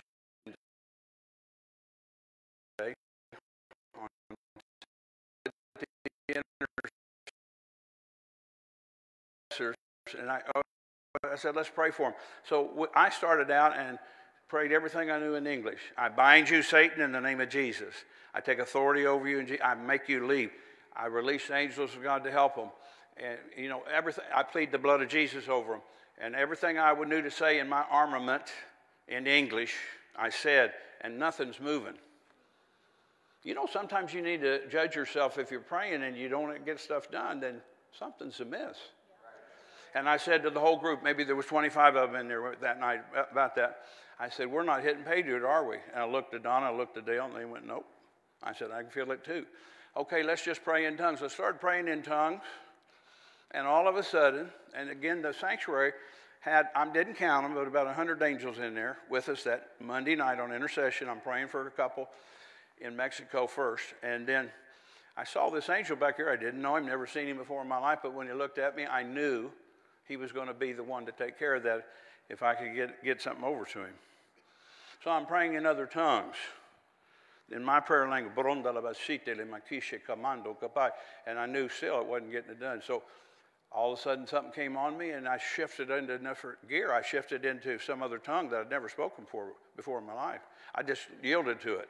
And the intercessors knew if I yielded to whatever, they could yield or just keep praying in their tongue in the Spirit. And it only took about 3 or 4 minutes, and I saw from his facial features, and he was looking at me, and I could tell he's reading what I'm saying to him in the Spirit. And then it only took about 3 minutes, and he went, choom! He shot through that wall. Like a falling star comes down this way, that I go, shoo! It didn't make a sound, but it went choo! Like a falling star, but it went horizontal. And everybody stopped praying with me, and they didn't know what I was seeing. They were pretty attuned, I thought, because we all stopped at the same moment. So we went through the other thing with the other country, the people in that, and we started praying. Again, I'm apprehensive about this family. Something is trying to come against them, something dangerously trying to come against these two families. And I was apprehended down here, and I said everything again, maybe had Donna pray that time, pray in English at first. And we all agreed there's nothing happening. You know, you need to be able to figure out if something's happening or not. If it's not happening, you better get off that road and get in the right road here. And God will help you if you yield to him. And this was an angel over here this time. I looked at him. I knew he's going to take care of that. And I said, let's pray in tongues together, and we did. And all of a sudden, I went into another tongue, different than with that angel, but it was an unknown language to me. Are you following me? Took about 3 minutes. And he went, shoo. He didn't make that sound, but he went through that wall to take care of that. Now, I didn't call the missionaries. I just left it in the Lord's hand. I felt like we accomplished it down here. The Lord said, now you got it. Oh, good, I'm glad. So the first ones called me. We're in Mexico. They had, I think, 3 armed bandits came in their home and asked Mike Rabel, where's your safe? And he laughed at him. He said, I'm a missionary. I don't have a safe. What's the matter with you guys? You're poor criminals. You're not even a smart criminal. He didn't say all that. He just said, I don't have a safe. I'm a missionary. They put him in a room. And later, he finally told me they did take something like a mixer. But they all had weapons. Are you listening to me? And you know, when somebody's got a weapon on you and they're having a bad day, you might be the victim. Right. 3 of them. And they put him and his 3 boys in a room, and his wife. Nobody got molested. Nobody got hurt. Nobody got beat up. Nobody got killed. And he said they heard a noise outside the house. Even Mike did and his family.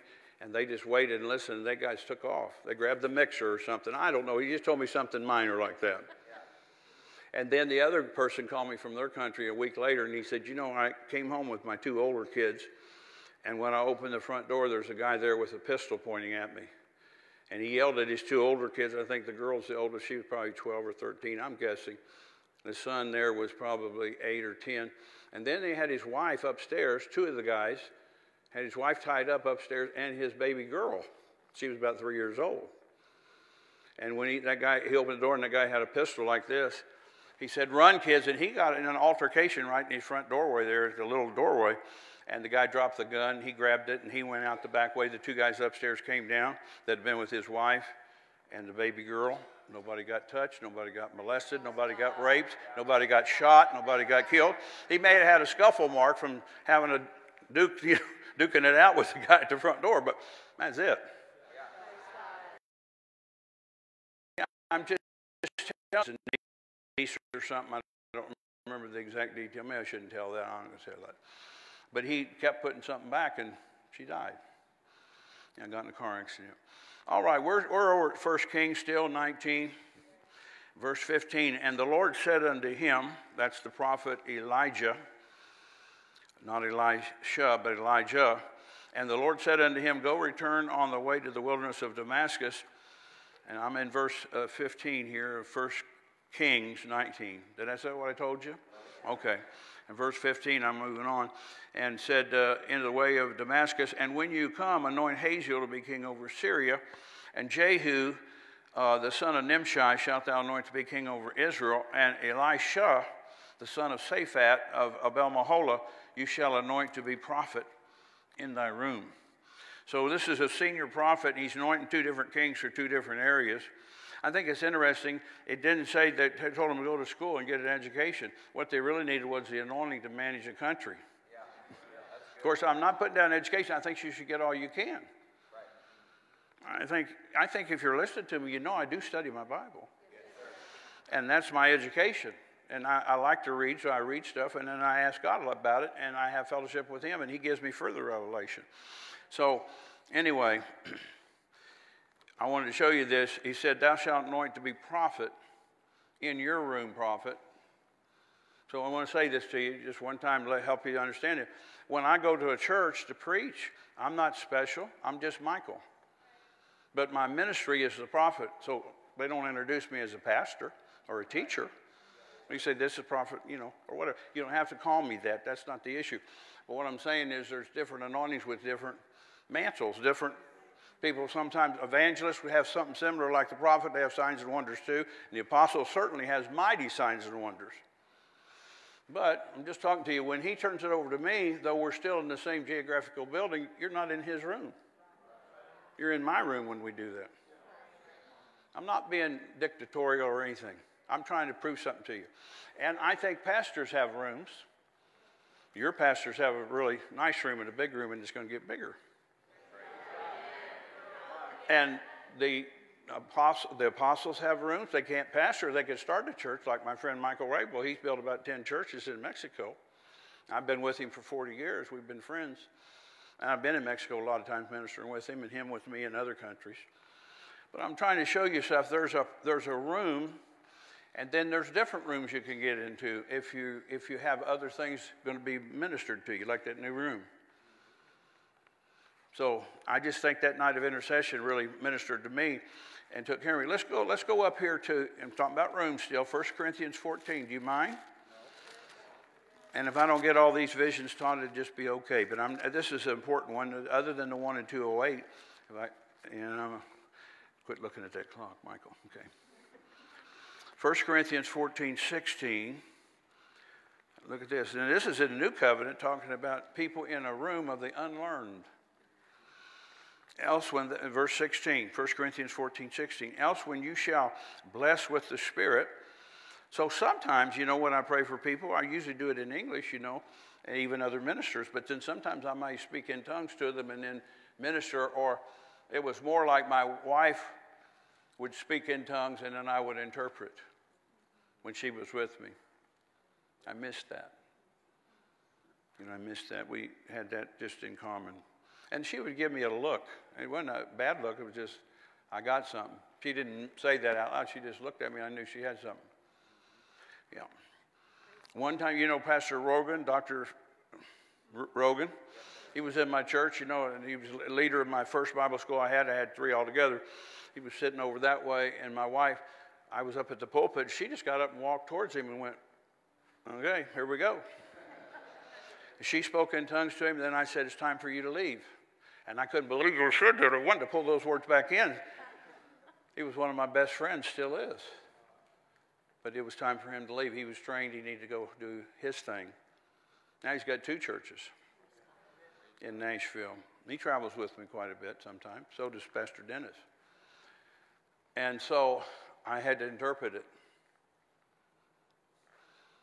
And it told him it's time for you to go. And I felt terrible I had to say it. But I'm being honest with you. It's not about what I think. It's about what God wants him to know. Sometimes you can get trained until you're trained, and then you have to go. Yeah. If you have a ministry, yes, now that'd have to come from your pastor. I was the pastor then, the head of that local church. Yes, sir. I sent out a bunch of them, and they all got crossways with me because of my book on spiritual fathers. They left me over that, criticized me. Yeah, I've just been down a lot of places that you haven't known of, maybe, or maybe you did know. Well, I'm a big boy. I could take it. I handled it. And one of them I talked back to, too. Well, that wasn't the way you were when you were bleeding out in a certain nation. I called, you called me, and I prayed for you, and God stopped your bleeding, didn't he? And then you got in trouble financially, and I bailed you out to the tune of $4,000 or $5,000. And now you're sitting in my office telling me you don't like me, you don't want me anymore. So there's the door. If you don't feel like I'm current with your life, I'm not going to beg you to stay. Your heart's already gone. So just get up and leave. Yes, sir. I didn't like to have to sue, but they criticized me about my book. If somebody criticizes you, you don't feel warm-hearted at that moment. I'm talking. All right. So we see in 1 Corinthians, he said, what I was saying was you could pray in tongues for somebody and bless them to some level. That's not all we do. But it says, how shall he that occupies the room of the unlearned say amen? That you're giving things. Some people, things happen in church, people don't have a clue why that happened. Or they say, what was that? Well, we're just moving with the Holy Ghost tonight. It was the Holy Ghost told me to do this or say that. Or Pastor Dennis or Angie or Pastor Randy and Misty or whoever's in ministry here, and Courtney and Josh. And how many are listening? Now I'm going to give you one more verse up here and then I'll move on to something else here real quick. Don't be in the room of the unlearned. If you're in that room, you won't understand what's going on. And God wants every believer that's in the local church that belongs to this church to understand why people do things. You don't have to know everything, but you should be able to flow with that. And the longer I was with Dr. Dufresne, I'd be in the congregation, and I would just know by the Holy Ghost, he's going to call that person out on the third row there and minister to that lady. And this is what he's going to say. And I told him about it later. He said, oh, you're just operating in the prophet's ministry like me. That's why you know those things. I wasn't his level at that point, but he was training me. I wasn't embarrassed to tell him. And I also, with the visions I had, I told him about them. I said, if you tell me I'm full of nonsense, I'll just forget it. I was accountable to him. Amen. Thank you so much for your warmness. And then let's look up here at verse 23. It says, if therefore the whole church be come together into one place and all speak with tongues, and it doesn't say so, don't do it. Let me read on. And there come in those that are unlearned or unbelievers, will they not say you're mad? I just am shocked at this one scripture. God says if you're unlearned, you think just like an unbeliever. That's a pathetic comment. I don't want to be in that class of an unlearned person. I don't know everything about anything. I mean, I just try to learn what I can. You know what I'm saying? I'm always studying, thinking, reviewing, meditating on things, asking God, does this need to be changed the way I'm teaching this? If it is, I will for you. All right. So that's what's significant, I think. It didn't say if they come in, you're all praying with tongues, stop it. It didn't say that. Get your head in the Scripture, not just what you're thinking. Well, some people don't like that. Well, so what? They don't like it. If the pastor says we all need to pray in tongues, if you're spirit-filled, you should pray with him. If he said he wanted you to pray with him. Amen. We're not trying to please the person that doesn't know anything. We're not trying to lose them either, but we got to obey God. I think this is the way the average church does that interpret. Let's bring our services down to the lowest level so we don't offend anybody. Instead of bringing it up to the highest level and really go for God. You know. That's just my interpretation on that verse. Thank you. Okay. So anyway, I knew about gates and doors and rooms, and when I told the people praying with me on that Monday night, here's one other scripture, 1 Corinthians 13. Look at this. I knew it was in the Bible, but it didn't dawn on me when I was in Monday night intercession. 1 Corinthians 13, verse 1. Though I speak with the tongues of men and of angels, and have not love, I become a sounding brass or a tinkling cymbal. In other words, it's not very effective, but because you didn't have love. But it says here, you're speaking in languages of men and also of angels. So that just proves I could speak to that one over here and this one over here when I felt led to. And I just shifted. I didn't stop and try to analyze at that moment. You know, one of the most precious things Dr. Dufresne did for me, got me out of my head. I know you think I'm out of my mind, but I'm just out of my head. Okay,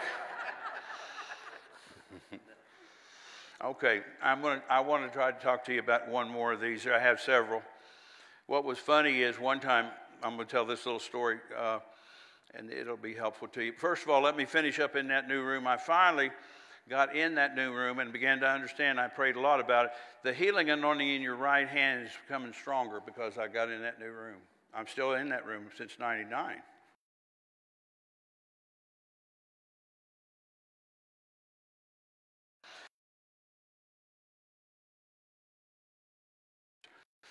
So that's where I've been for quite a few years now. And now I'm in the front row. He was there, Pastor Nancy.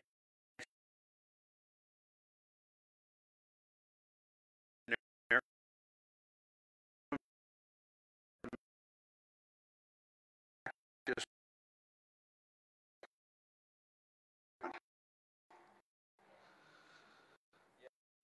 people can care less what you think they say.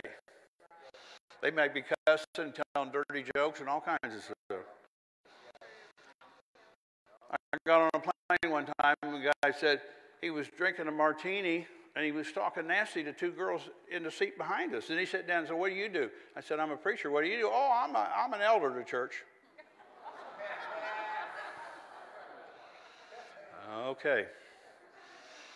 I just had to let it go, or we were going to be in trouble on that flight.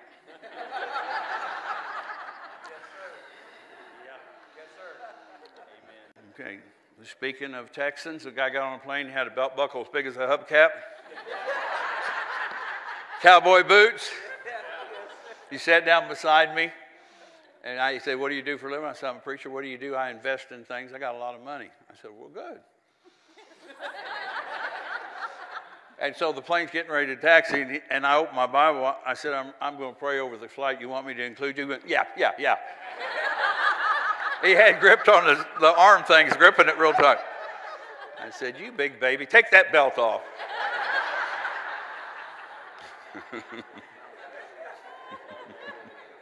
True story. Then I sat by another guy in first class one time, and he had a Stephen King book. And he told me his son writes horror Christian plays. I said, "A horror Christian play? There's no such thing as that, is there?" Well, he was and he was going to tell me it was. I said, he went to the biggest church, one of the biggest churches in the country. It's in Louisville, Kentucky. I just had to let it go with him, too. We're going to go on the floor.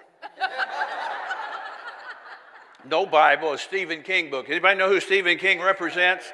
The weirdest of the weirdos.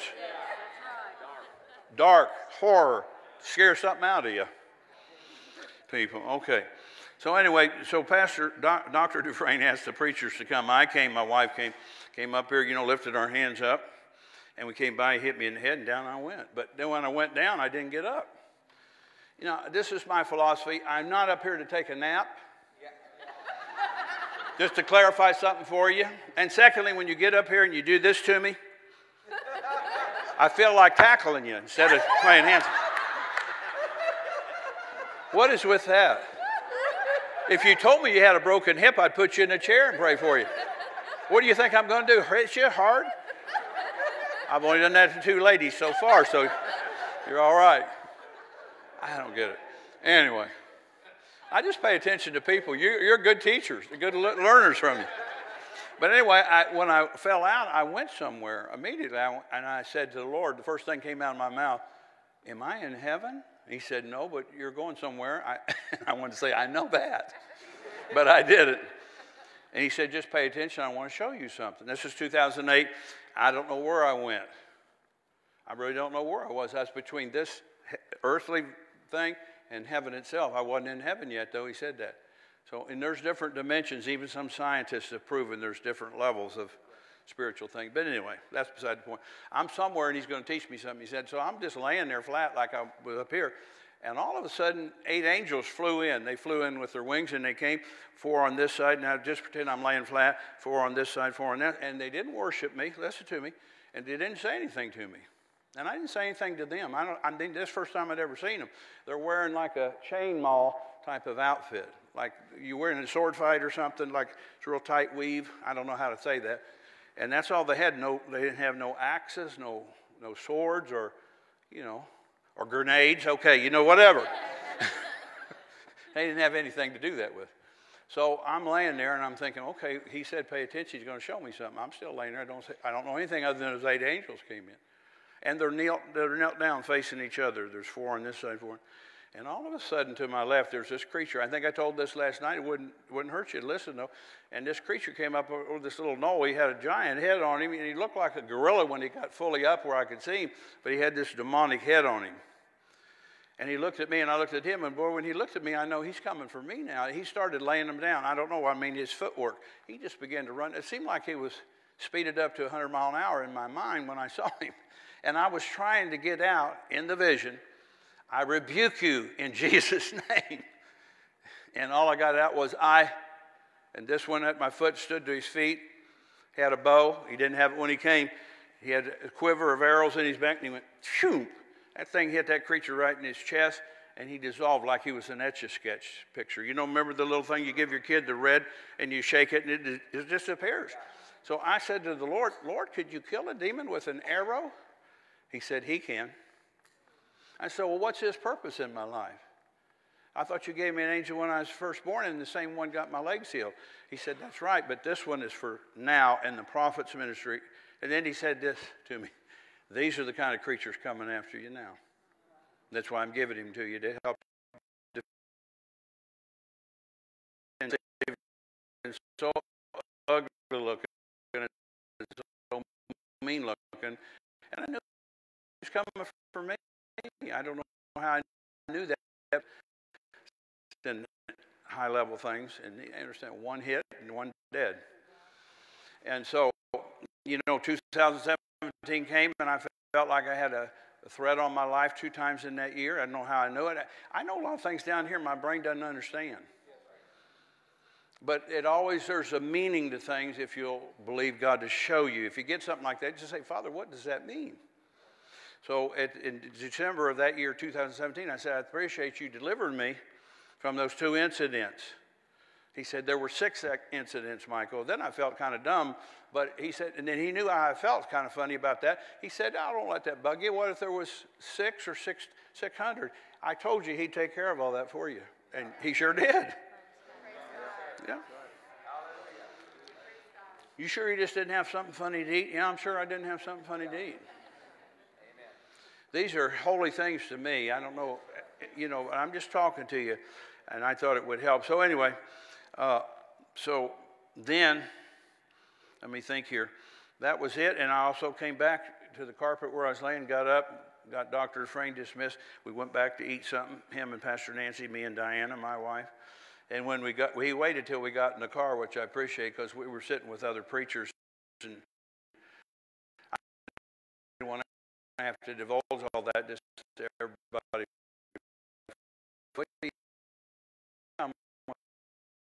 The whole vision, and if you tell me that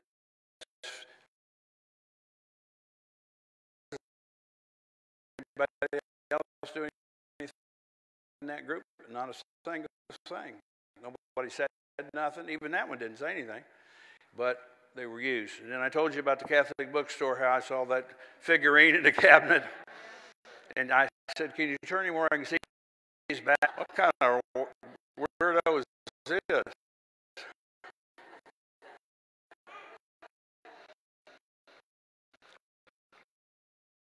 But if you, all right, let me see if I, okay. Now, the 8, about 6 weeks later, I was at home. And this is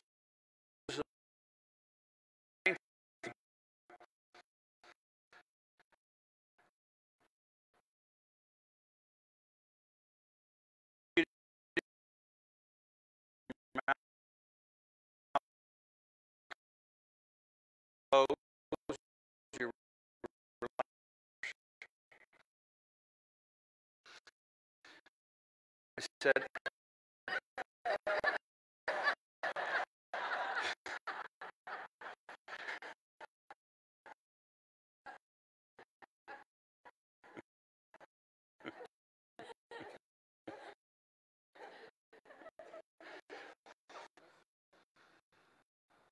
see, I was talking, I had dialogue, and I listened, and he talked back to me. 6 weeks later, I was home.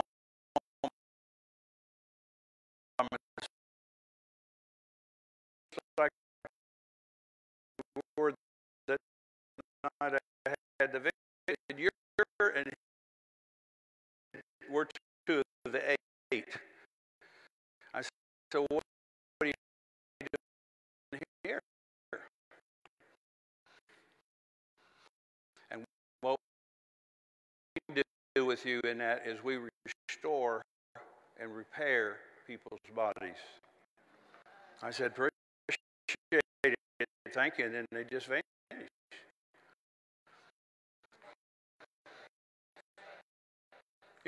Some believers I've been with, they have total unnecessary conversation. I didn't get anything out of it spiritual. I'm not being a prima donna. I'm just telling you what you sense with some people. All right. Now, praise God.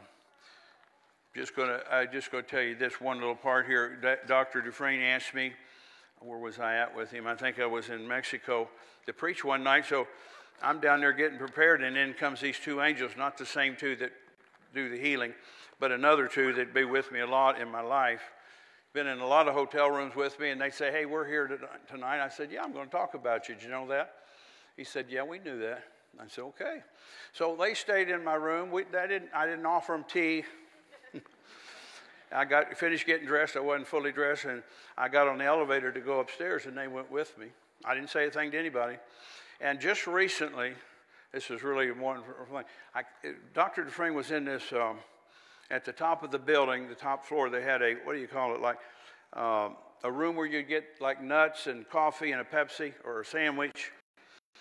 You know what he said? Who's your friends with you? I said, they came downstairs. I winked at him. They're going to come with me tonight to help me minister. And he just winked back. Who knows stuff like that? Yeah, that's something. And I didn't have a witness until recently. I was at Dr. Waite's church, Doris and Michael Waite in Indianapolis, up there in that area. He said, I was sitting right next to him when he told you that. I said, praise God, I got a witness now. Yeah. I mean, a man just sitting there drinking a cup of coffee. He says, who's your friends, Michael? I said, well, they came downstairs. I kind of winked. And they're going to stay with me tonight. I'm teaching about them. He said, good. Yes, sir. Some people can just do that, can't they? You guys could move this for me if you would. And you all could stand up with me, please, in the congregation. I think, first of all, I want to include Pastor you and Misty in this, and Pastor Dennis and Angie, but I wanted to have, what were we talking about that? About the paid staff that works under Dr. Dennis and Angie to come up here with them, and I'd like to minister to you because I think you're going to go to a different level of things real soon. That's what I'm feeling in my spirit. You know, I don't, because you're staff. I'm not trying to be complicated. And I'm not being a smart aleck with you either. But sometimes you just have to work your way through things like that. When God said, pray for leadership, that's what He told me. And I talked to the pastor, and he said, well, I have people that work for me. They're paid staff. That'd be a good thing to say. I said, well, I'll say that. What are you waiting on, Pastor? I'm just waiting on something. Give you something from Him. That it helps you do whatever you do with even a greater power, and maybe some adjustments will take place, to make you do things more effectively. I'm not saying anybody's behind, but I'm just ministering to you the prophet's ministry. Hallelujah. So just take this anointing, let it work in you. Here it goes into you right now. Receive that. Katie, receive that in the name of Jesus. You're coming up tonight to another level. In the name of Jesus. Receive that anointing on you to come to you, to go with the church to the next level that they're going, and do your part. Take that and let that go in you and work on you. And like I told the kids, you all begin to pray in tongues a little bit extra.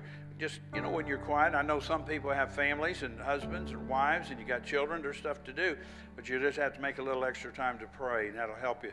That'll go a long way. In the name of Jesus, receive that. Let it go in you. It's going to be powerful on you too. In the name of Jesus, receive that. Let that anointing go in her, Father. We're coming up to the next level. We're coming up to the next level now in Jesus' name by the power of the living God. And all of these people are special to you and special to the pastor. So I thank you. They're in unity and they're in one accord. And thank you for it. Pastor Dennis coming into a new room. And there's going to be an explosion of growth here. It seems like it always is, but there's just coming something really dynamic to you. Hallelujah. And God's going to show you the next couple of steps that you'll need to take after you build this other building that you're building for the kids, right? Yeah. Hallelujah. And your finances are coming up too. In Jesus' name. Power of God's going into you, Angie, to be used of God in a more significant way. When you get up to preach or get up to lay hands on people, things are changing for you. There's more power coming on you. Pastor Randy, receive that to come into a new place in God that you haven't known heretofore. And God's going to use you mightily. Your church is going to start growing. Hallelujah, Father. We thank you for it. Misty, receive that. Let that go in you and minister to you. As a preacher and as a minister with Pastor Randy, we thank you for her. Father, I pray for Courtney, that anointing go in her and minister to her and help her. Of course, pray for her to have it. I know you're a young mother with wait for it. It's coming. Take that, Rebecca. Let it go away in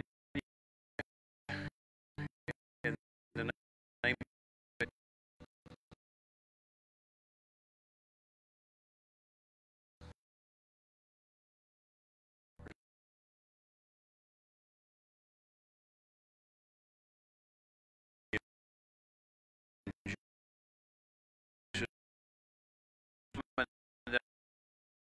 I think you realize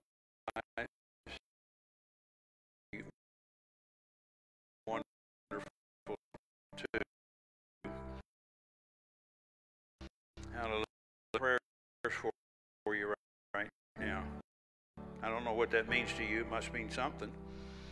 And God's working in your behalf. You've been a real blessing. Your faithfulness and your heart for God and your heart for the Hadaballs, in the name of Jesus. Hallelujah. Well, praise God. Thank you, Father. I'm just thrilled about it. How about you? Now, who is here that got a problem with your shoulder? I don't know if it's both shoulders or one shoulder. I'd like you to come if you have a problem with that.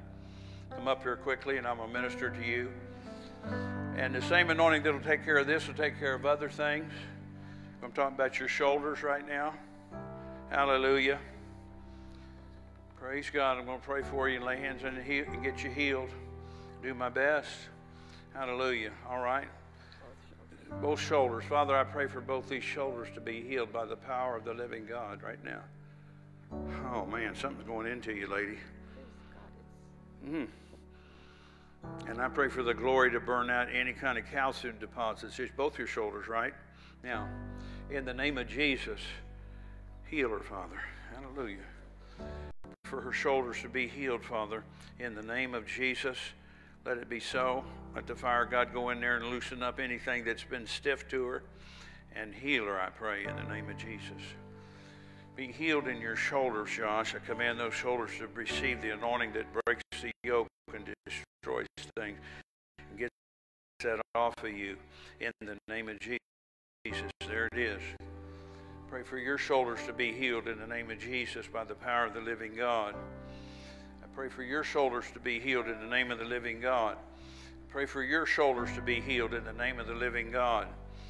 Pray for your shoulders to be healed. Can you lift your hands to the Lord for me just a second? It just makes things receive better. Father, we thank you for this lady coming. We thank you for what you're doing to cause those shoulders to work right and no pain in the name of Jesus. Command these shoulders to be healed by the power of God in Jesus' name. Command your shoulders, honey, to be healed in the name of Jesus. Command your shoulders to be healed in the name of Jesus by the power of God in Jesus' name. Command your shoulders, Ronnie, to be healed. The anointing goes into your shoulder and makes them more fluid-like, more easy to move and not a problem. And no pain with it. In Jesus' name, I pray. Amen. Amen. Praise God.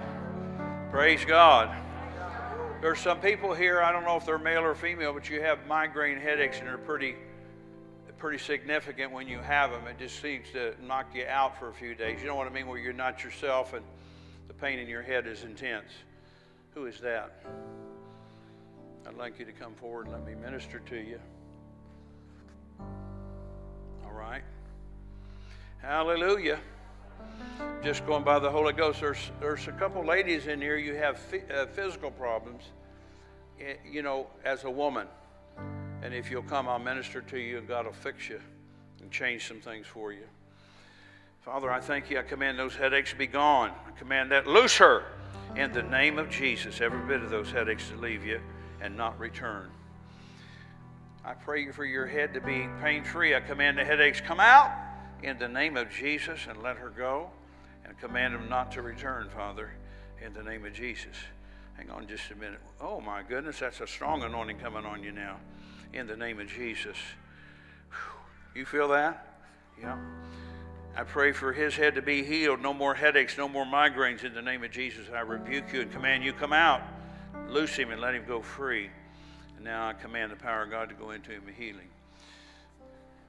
Okay. Father, I pray for this problem in her body to be resolved, changed, be fixed, be made sound, be made whole.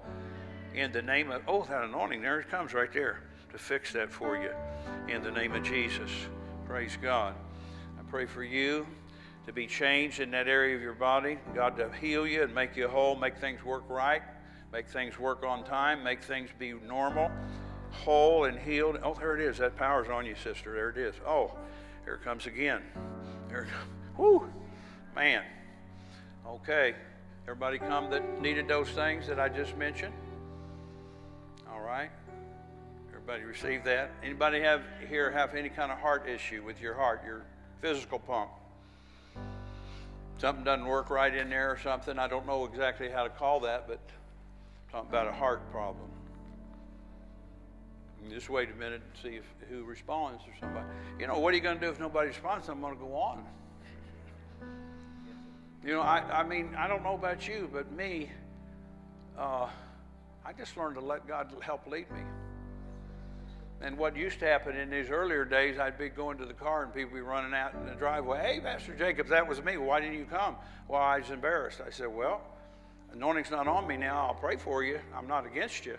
But when the anointing's on me, that's when we get a lot better things. Come on up here a little closer to me. Heart issues? Yes. Okay. Father, I pray for this heart to be made whole. They're starting to do something. Something's happening to you, lady. Command that anointing come into that heart and make it whole, fix everything, make it work right, make it beat right.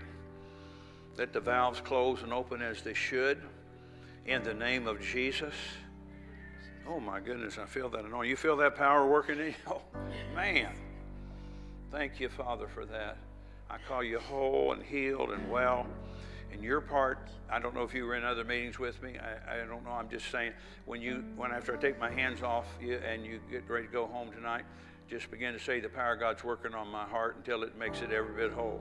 And if you need to go to the doctor, that's fine too. I'm not telling you to forget medical stuff, but I am telling you that anointing will work on your heart because I have that in my mantle for hearts. Fluttering in your heart? Okay. Father, I command that fluttering to stop. Command everything to be normal in her heart. Make it whole. Fix every part. Or put a new heart in her if you want. But we thank you, Father, you're the healer, and we trust you to heal her. Psalm 91 says, you know, I will say I trust in the Lord with all my heart. So just trust him. And he's fixing you right now. Right now. The power of God's on you, ma'am. In the name of Jesus. That's it right there. Take all you want. Praise God. I know you felt that. Watch her so you don't fall. Hallelujah. Somebody here has got something. I don't know what it is, but it's in your throat. I don't know if it's a growth or something. I don't know. It makes you feel funny when you swallow a lot of times. That's who I'm talking to right now. Who would that be?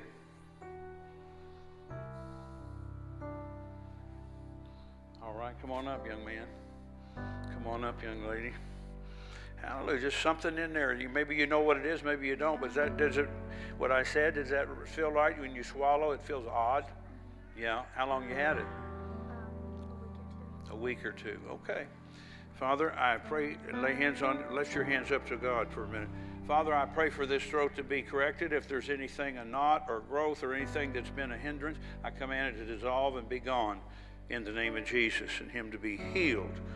And anointing's on you. I'm sorry? It's for my husband. Oh, for your husband. You live with him, right? Well, I'm asking that. Thank you. You were reading my mind, weren't you? For a prayer cloth, you know. One time I asked people to come if they wanted to have babies. I said, I have one requirement, that you're married to somebody. That would be preferable. I wasn't trying to embarrass you. I'm just talking. What's your husband's name?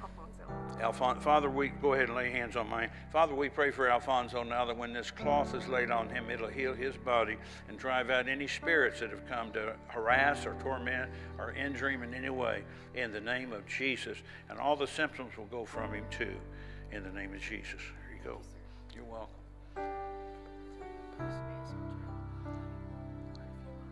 Quite a few months. Okay. Does it feel irritated back there all the time because of that? Okay.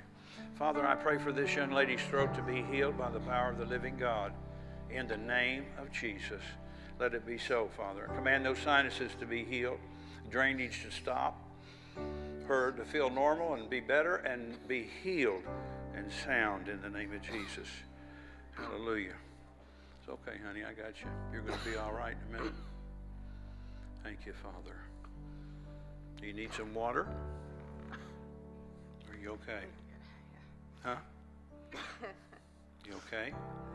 Okay. Now just say the power of God's working in me. Okay. This was for a throat thing. Father, I command that thing in her throat. I command it to dissolve, be no more.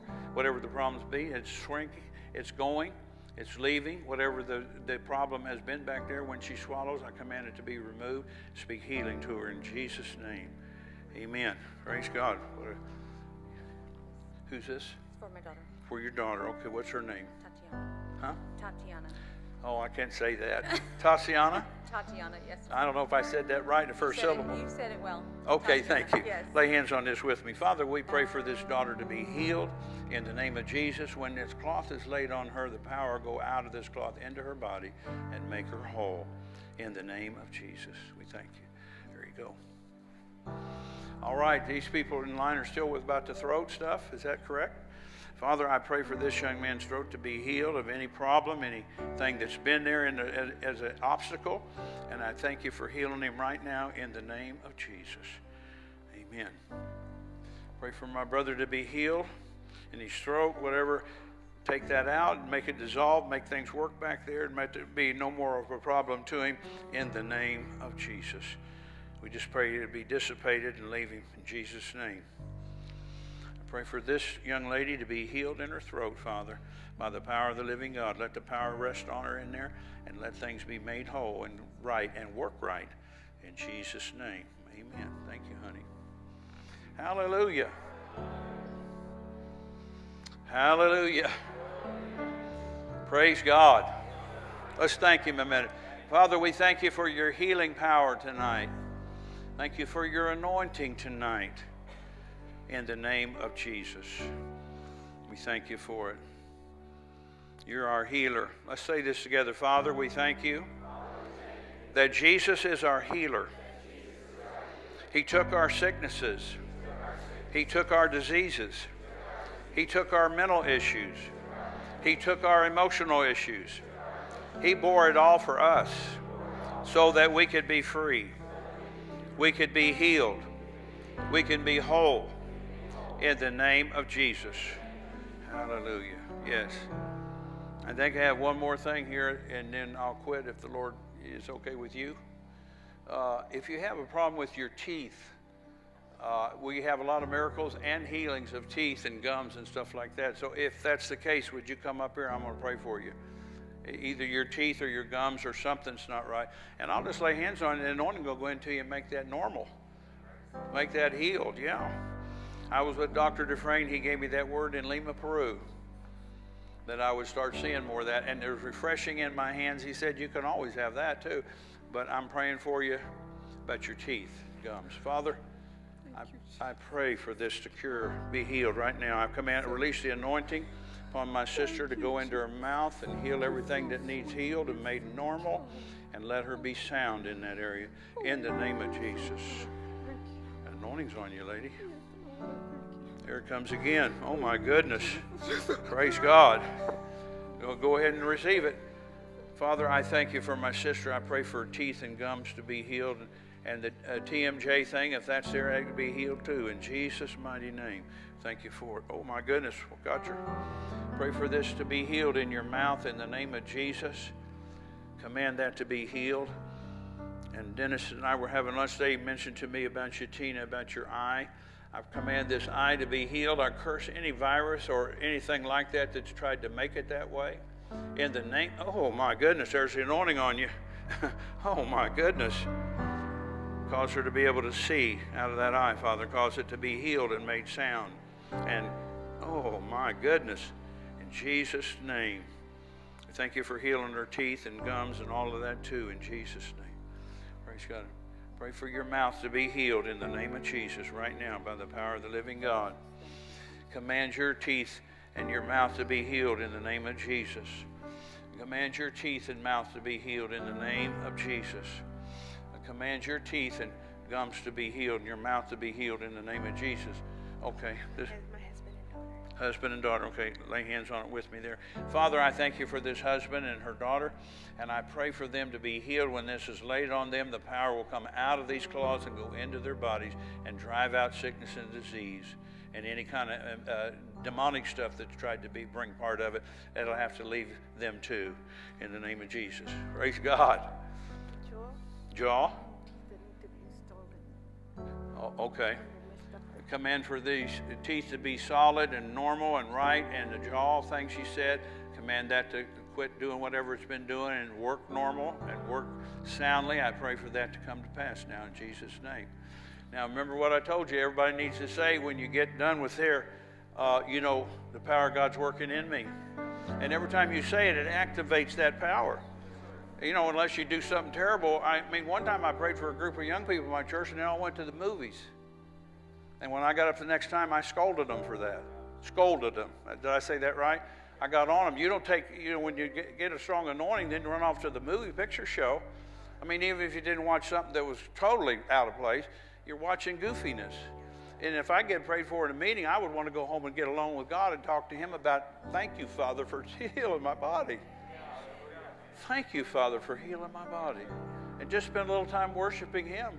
I didn't heal you. He healed you through me maybe, but I'm not the healer. He is. Can you pray for my hair? I've been losing hair. You're losing hair up there. Yeah, Father, I command this hair to not come out.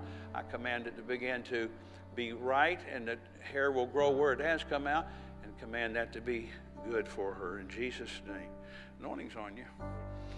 Father, I pray for this man's mouth to be healed in Jesus' mighty name right now, and we thank you for it. There's anointing coming on you.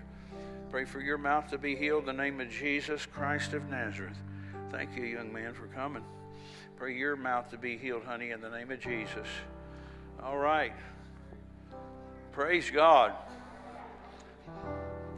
You think we could have the team come up? Maybe Joe's been helping me, but yeah, where is Josh? Can you sing that song I really like, the one about glory and power and honor? I think is the one I'm thinking of. If you would do that, and we'll just focus on the Lord for the last few minutes. I'll get done with this prayer line. Oh, you got things for me? Okay. This is for Bruce, who has macular degeneration, eye diseases from diabetes. Okay. Mm-hmm. This is for his wife, and his wife has been very frail. She's had a heart attack. She's recovered, but she fell recently. Okay. And then up in the church, I spoke to her this in afternoon. all of the honor you are God, the one Okay. we live for. Father, we just thank you for the anointing of God in my right hand. Let it go into this cloth. When it's laid on these people, the disease will have to leave, sickness will leave, pain will leave, infirmities will leave, and any kind of demonic powers will be broken off of them too. In Jesus' name we pray. Amen. Pray for your mouth to be healed in the name of Jesus. Pray for your mouth to be healed now in the name of Jesus. There's that anointing going in you. Pray for your mouth to be healed in the name of Jesus. Pray for your mouth to be healed in the name of Jesus right now. Everything to leave you that shouldn't be there. Everything to be made normal. Pray for your mouth to be healed, honey, in the name of Jesus. By the power of the anointing of God. Oh my goodness, that's it. It's coming on you again. Just receive it. Pray for your mouth to be healed in the name of Jesus. Thank you for it, Father. I pray for this mouth to be healed in Jesus' name by the power of the anointing of God. We thank you for it. Hallelujah. In Jesus' name. Pray for your mouth to be healed, sir. In Jesus' name. Power goes in there to make it everything right. Jesus. Pray for your mouth to be healed, young man, in the name of Jesus. That's it. Pray for your mouth to be healed in the name of Jesus. Pray for your mouth to be healed in the name of Jesus. Hallelujah. Keep singing a minute. Hallelujah. We give you all the glory. Yes. And all of the glory.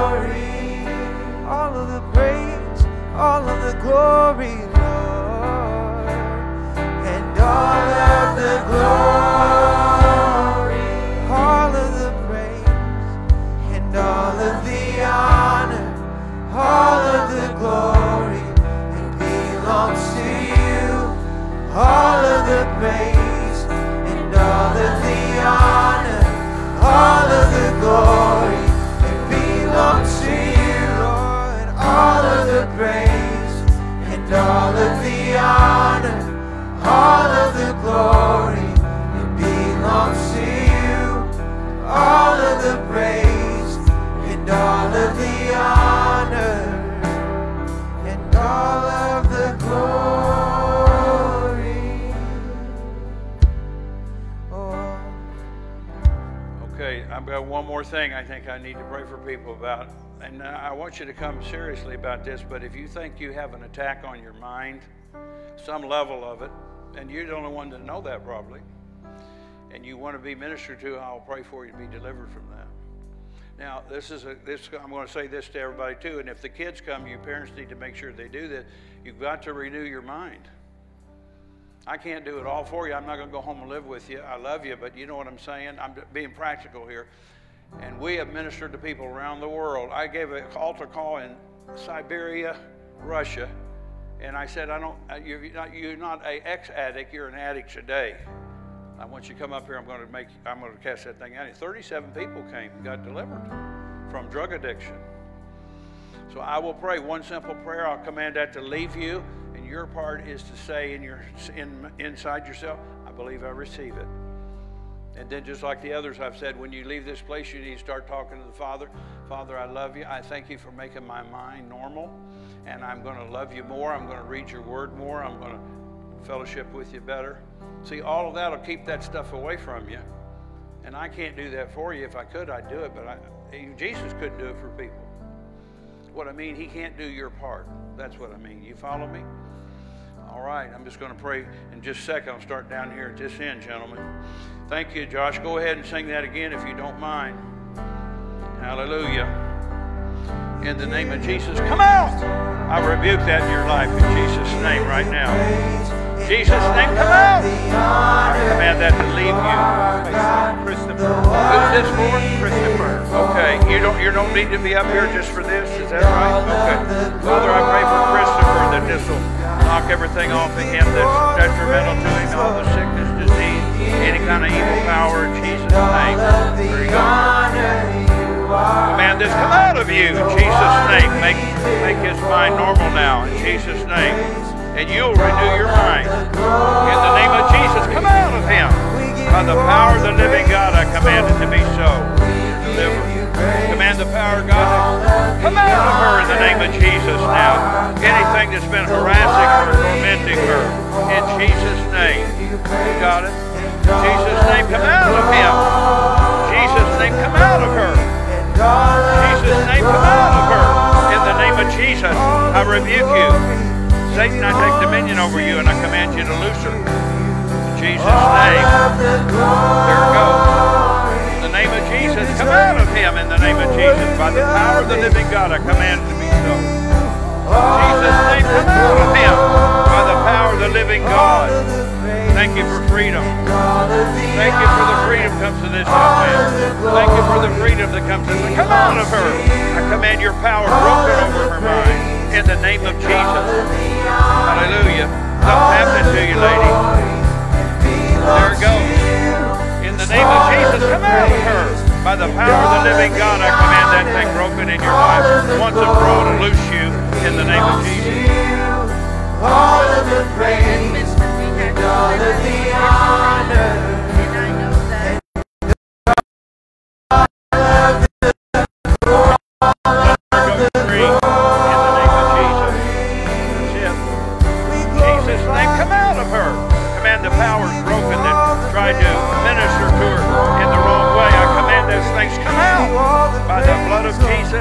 in the name of Jesus Christ. Something's happening to you, lady. In the name of Jesus. There it goes. In the name of Jesus, come out of him by the power of the living God and the blood of the Lamb. Come out of her in the name of Jesus. Command those things broken. Come out of her in the name of Jesus. I command those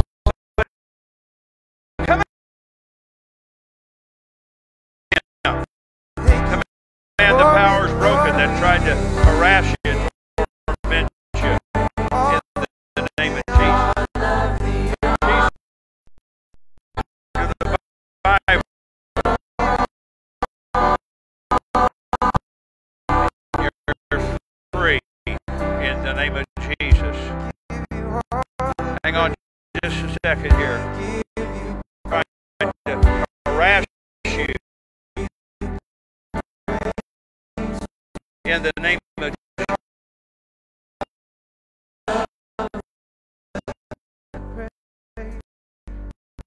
Hallelujah. Thank you, Father. Something's happening to you. In the name of Jesus. Thank you, Father, for setting her free. That's it right there. You're free, honey. Oh, wow. In the name of Jesus, come out of her. Command your powers broken over her life. In the name of Jesus. In the name of Jesus, come out of him.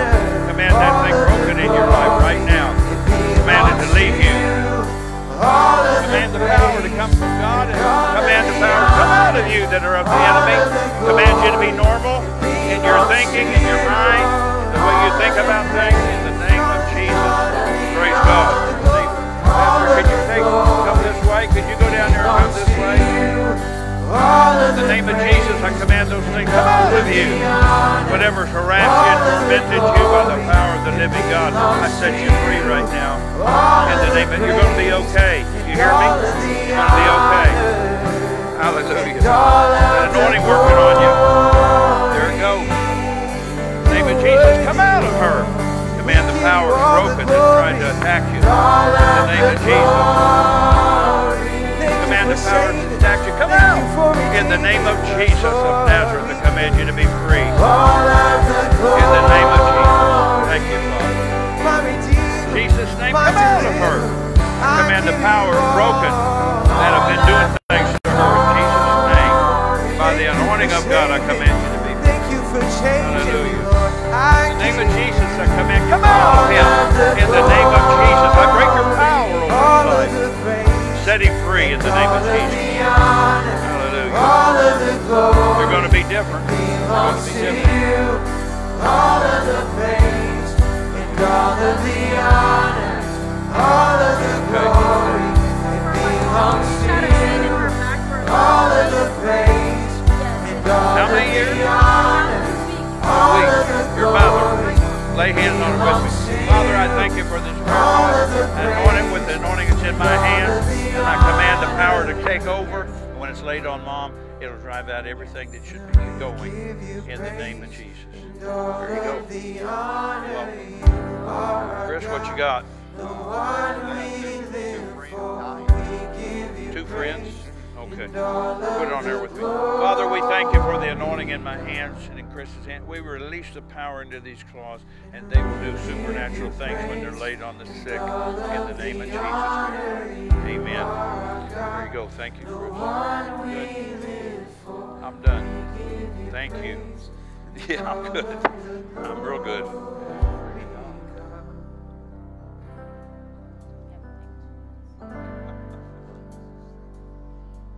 Thank you, Father. Hallelujah. I feel like I have something for my wife in tongues, but I feel like you might have the interpretation of that. Yeah, I want to just do it right there. All right. Masada okay Timoshita. Idoma Ashe Kuni Nitasi Holy Makato Nishite. It is sepa handi go iha inise otoi kiste in also moteke in ea in also sheande me in isite ha bako. Yep. Things have harassed you from your past a little bit. Different things you felt insecure about, but that's all leaving you now. And you're bigger on the inside than you realize you are, saith the Lord. I'm taking charge and helping you with these things right now. And from this moment forward, you're going to begin to expand on the inside by the anointing of God. Expand to do great things for me. Expand to say what I tell you to say. Expand to lay your hands on people when I tell you to do it. And it'll be well when you do it, and you'll help them. And they'll be ministered to in a significant way. So don't let the insecurities of the past get in the way of your future right now, saith the Lord, because you're bigger on the inside than you've been. And you're much bigger than the devil. So just treat him with all your authority when he comes around. Tell him to leave. He doesn't have any place. He doesn't have any place. He doesn't have any place. Hallelujah. Thank you, Father. Which hand's dominant for you? The right one? Father, I pray for the anointing to go into her hand. It's been in my hand for many years. I release it to her right now. That it began to work in her like it works in me. And whatever tweaking you need to do with that, you could do that with you and her together. But I believe the anointing's going into her that's in my right hand, which is the strongest hand I have. And I pray for that to work supernaturally in her in the name of Jesus. Amen. Thank you, Father. Thank you, Father. Hallelujah. Amen. Wow. Father, we bless you. Let's lift our hands to heaven. Father, we're so grateful. We're so grateful and we're so respectful of your presence and what you've done in the lives of your people. We don't take it lightly. We receive. We have received. And we thank you, Lord, for ministering to all of us, touching and changing and helping and bringing hope back into people and delivering people, healing people. You're so kind. You're such a wonderful Father. And we're so grateful tonight. We're so thankful tonight for all that you've ministered and all that you've done. And Father, help those that hands were laid on them and those that were delivered, help them to get alone with you and worship you and work on that part of their life and spend time with renewing the mind and spend time in your presence and moving forward in that healing and moving forward in that deliverance and allowing the Zoe life, the life of God, to manifest in them. In the mighty name of Jesus, and we thank you, Lord. Thank you for what you've done these last 3 or 4 days. Thank you, Lord, for what you've spoken, what you've said, what you've done. We honor you, and we're grateful. In Jesus' name. You know, from God's side, John 10:10 is the scripture. It says the thief comes to rob, kill, and destroy. He says, I come that you may have life. And that's just not living. You study that out, that's the Zoe, the God kind of life. And really what God wants to do more than anything is manifest that life in you. The Zoe kind of life. That you become a manifestation of that kind of life. Where there's nothing missing, nothing broken, healed, delivered, set free, full of joy, full of peace, walking in the power of God. That's God's best. That's what we're reaching for, amen? And so I just want to encourage you, praise the Lord, that our best days are ahead of us. They're not behind us, they're all out there in front of us. Amen? Thank you, Doctor, for coming. Thank you for ministering to our church. And do you have something? Okay. Yeah. Actually, I had this come on me yesterday when I was praising God. But God, I felt like God told me to tell you all, you aren't here by accident. And that there's some things that have laid dormant on the inside of you. But God wants to resurrect those things in you tonight. And there's going to come a divine stirring when hands are laid on you. And you're going to begin to preach like a different man. It's going to be greater than the past. And what tried to suppress you and what tried to stop you is no longer going to be, because there comes on you a new and a fresh anointing tonight. There comes upon you an enlargement, a divine stirring, and it's stirring those things that God put in the inside of you when you were a little boy.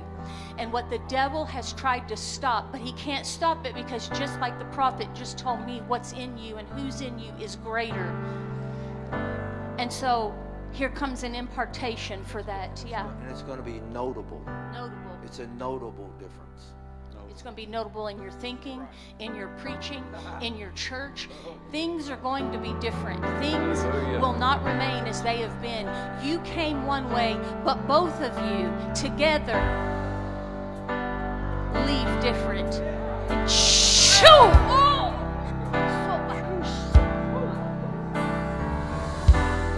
Thank you, Father. Thank you.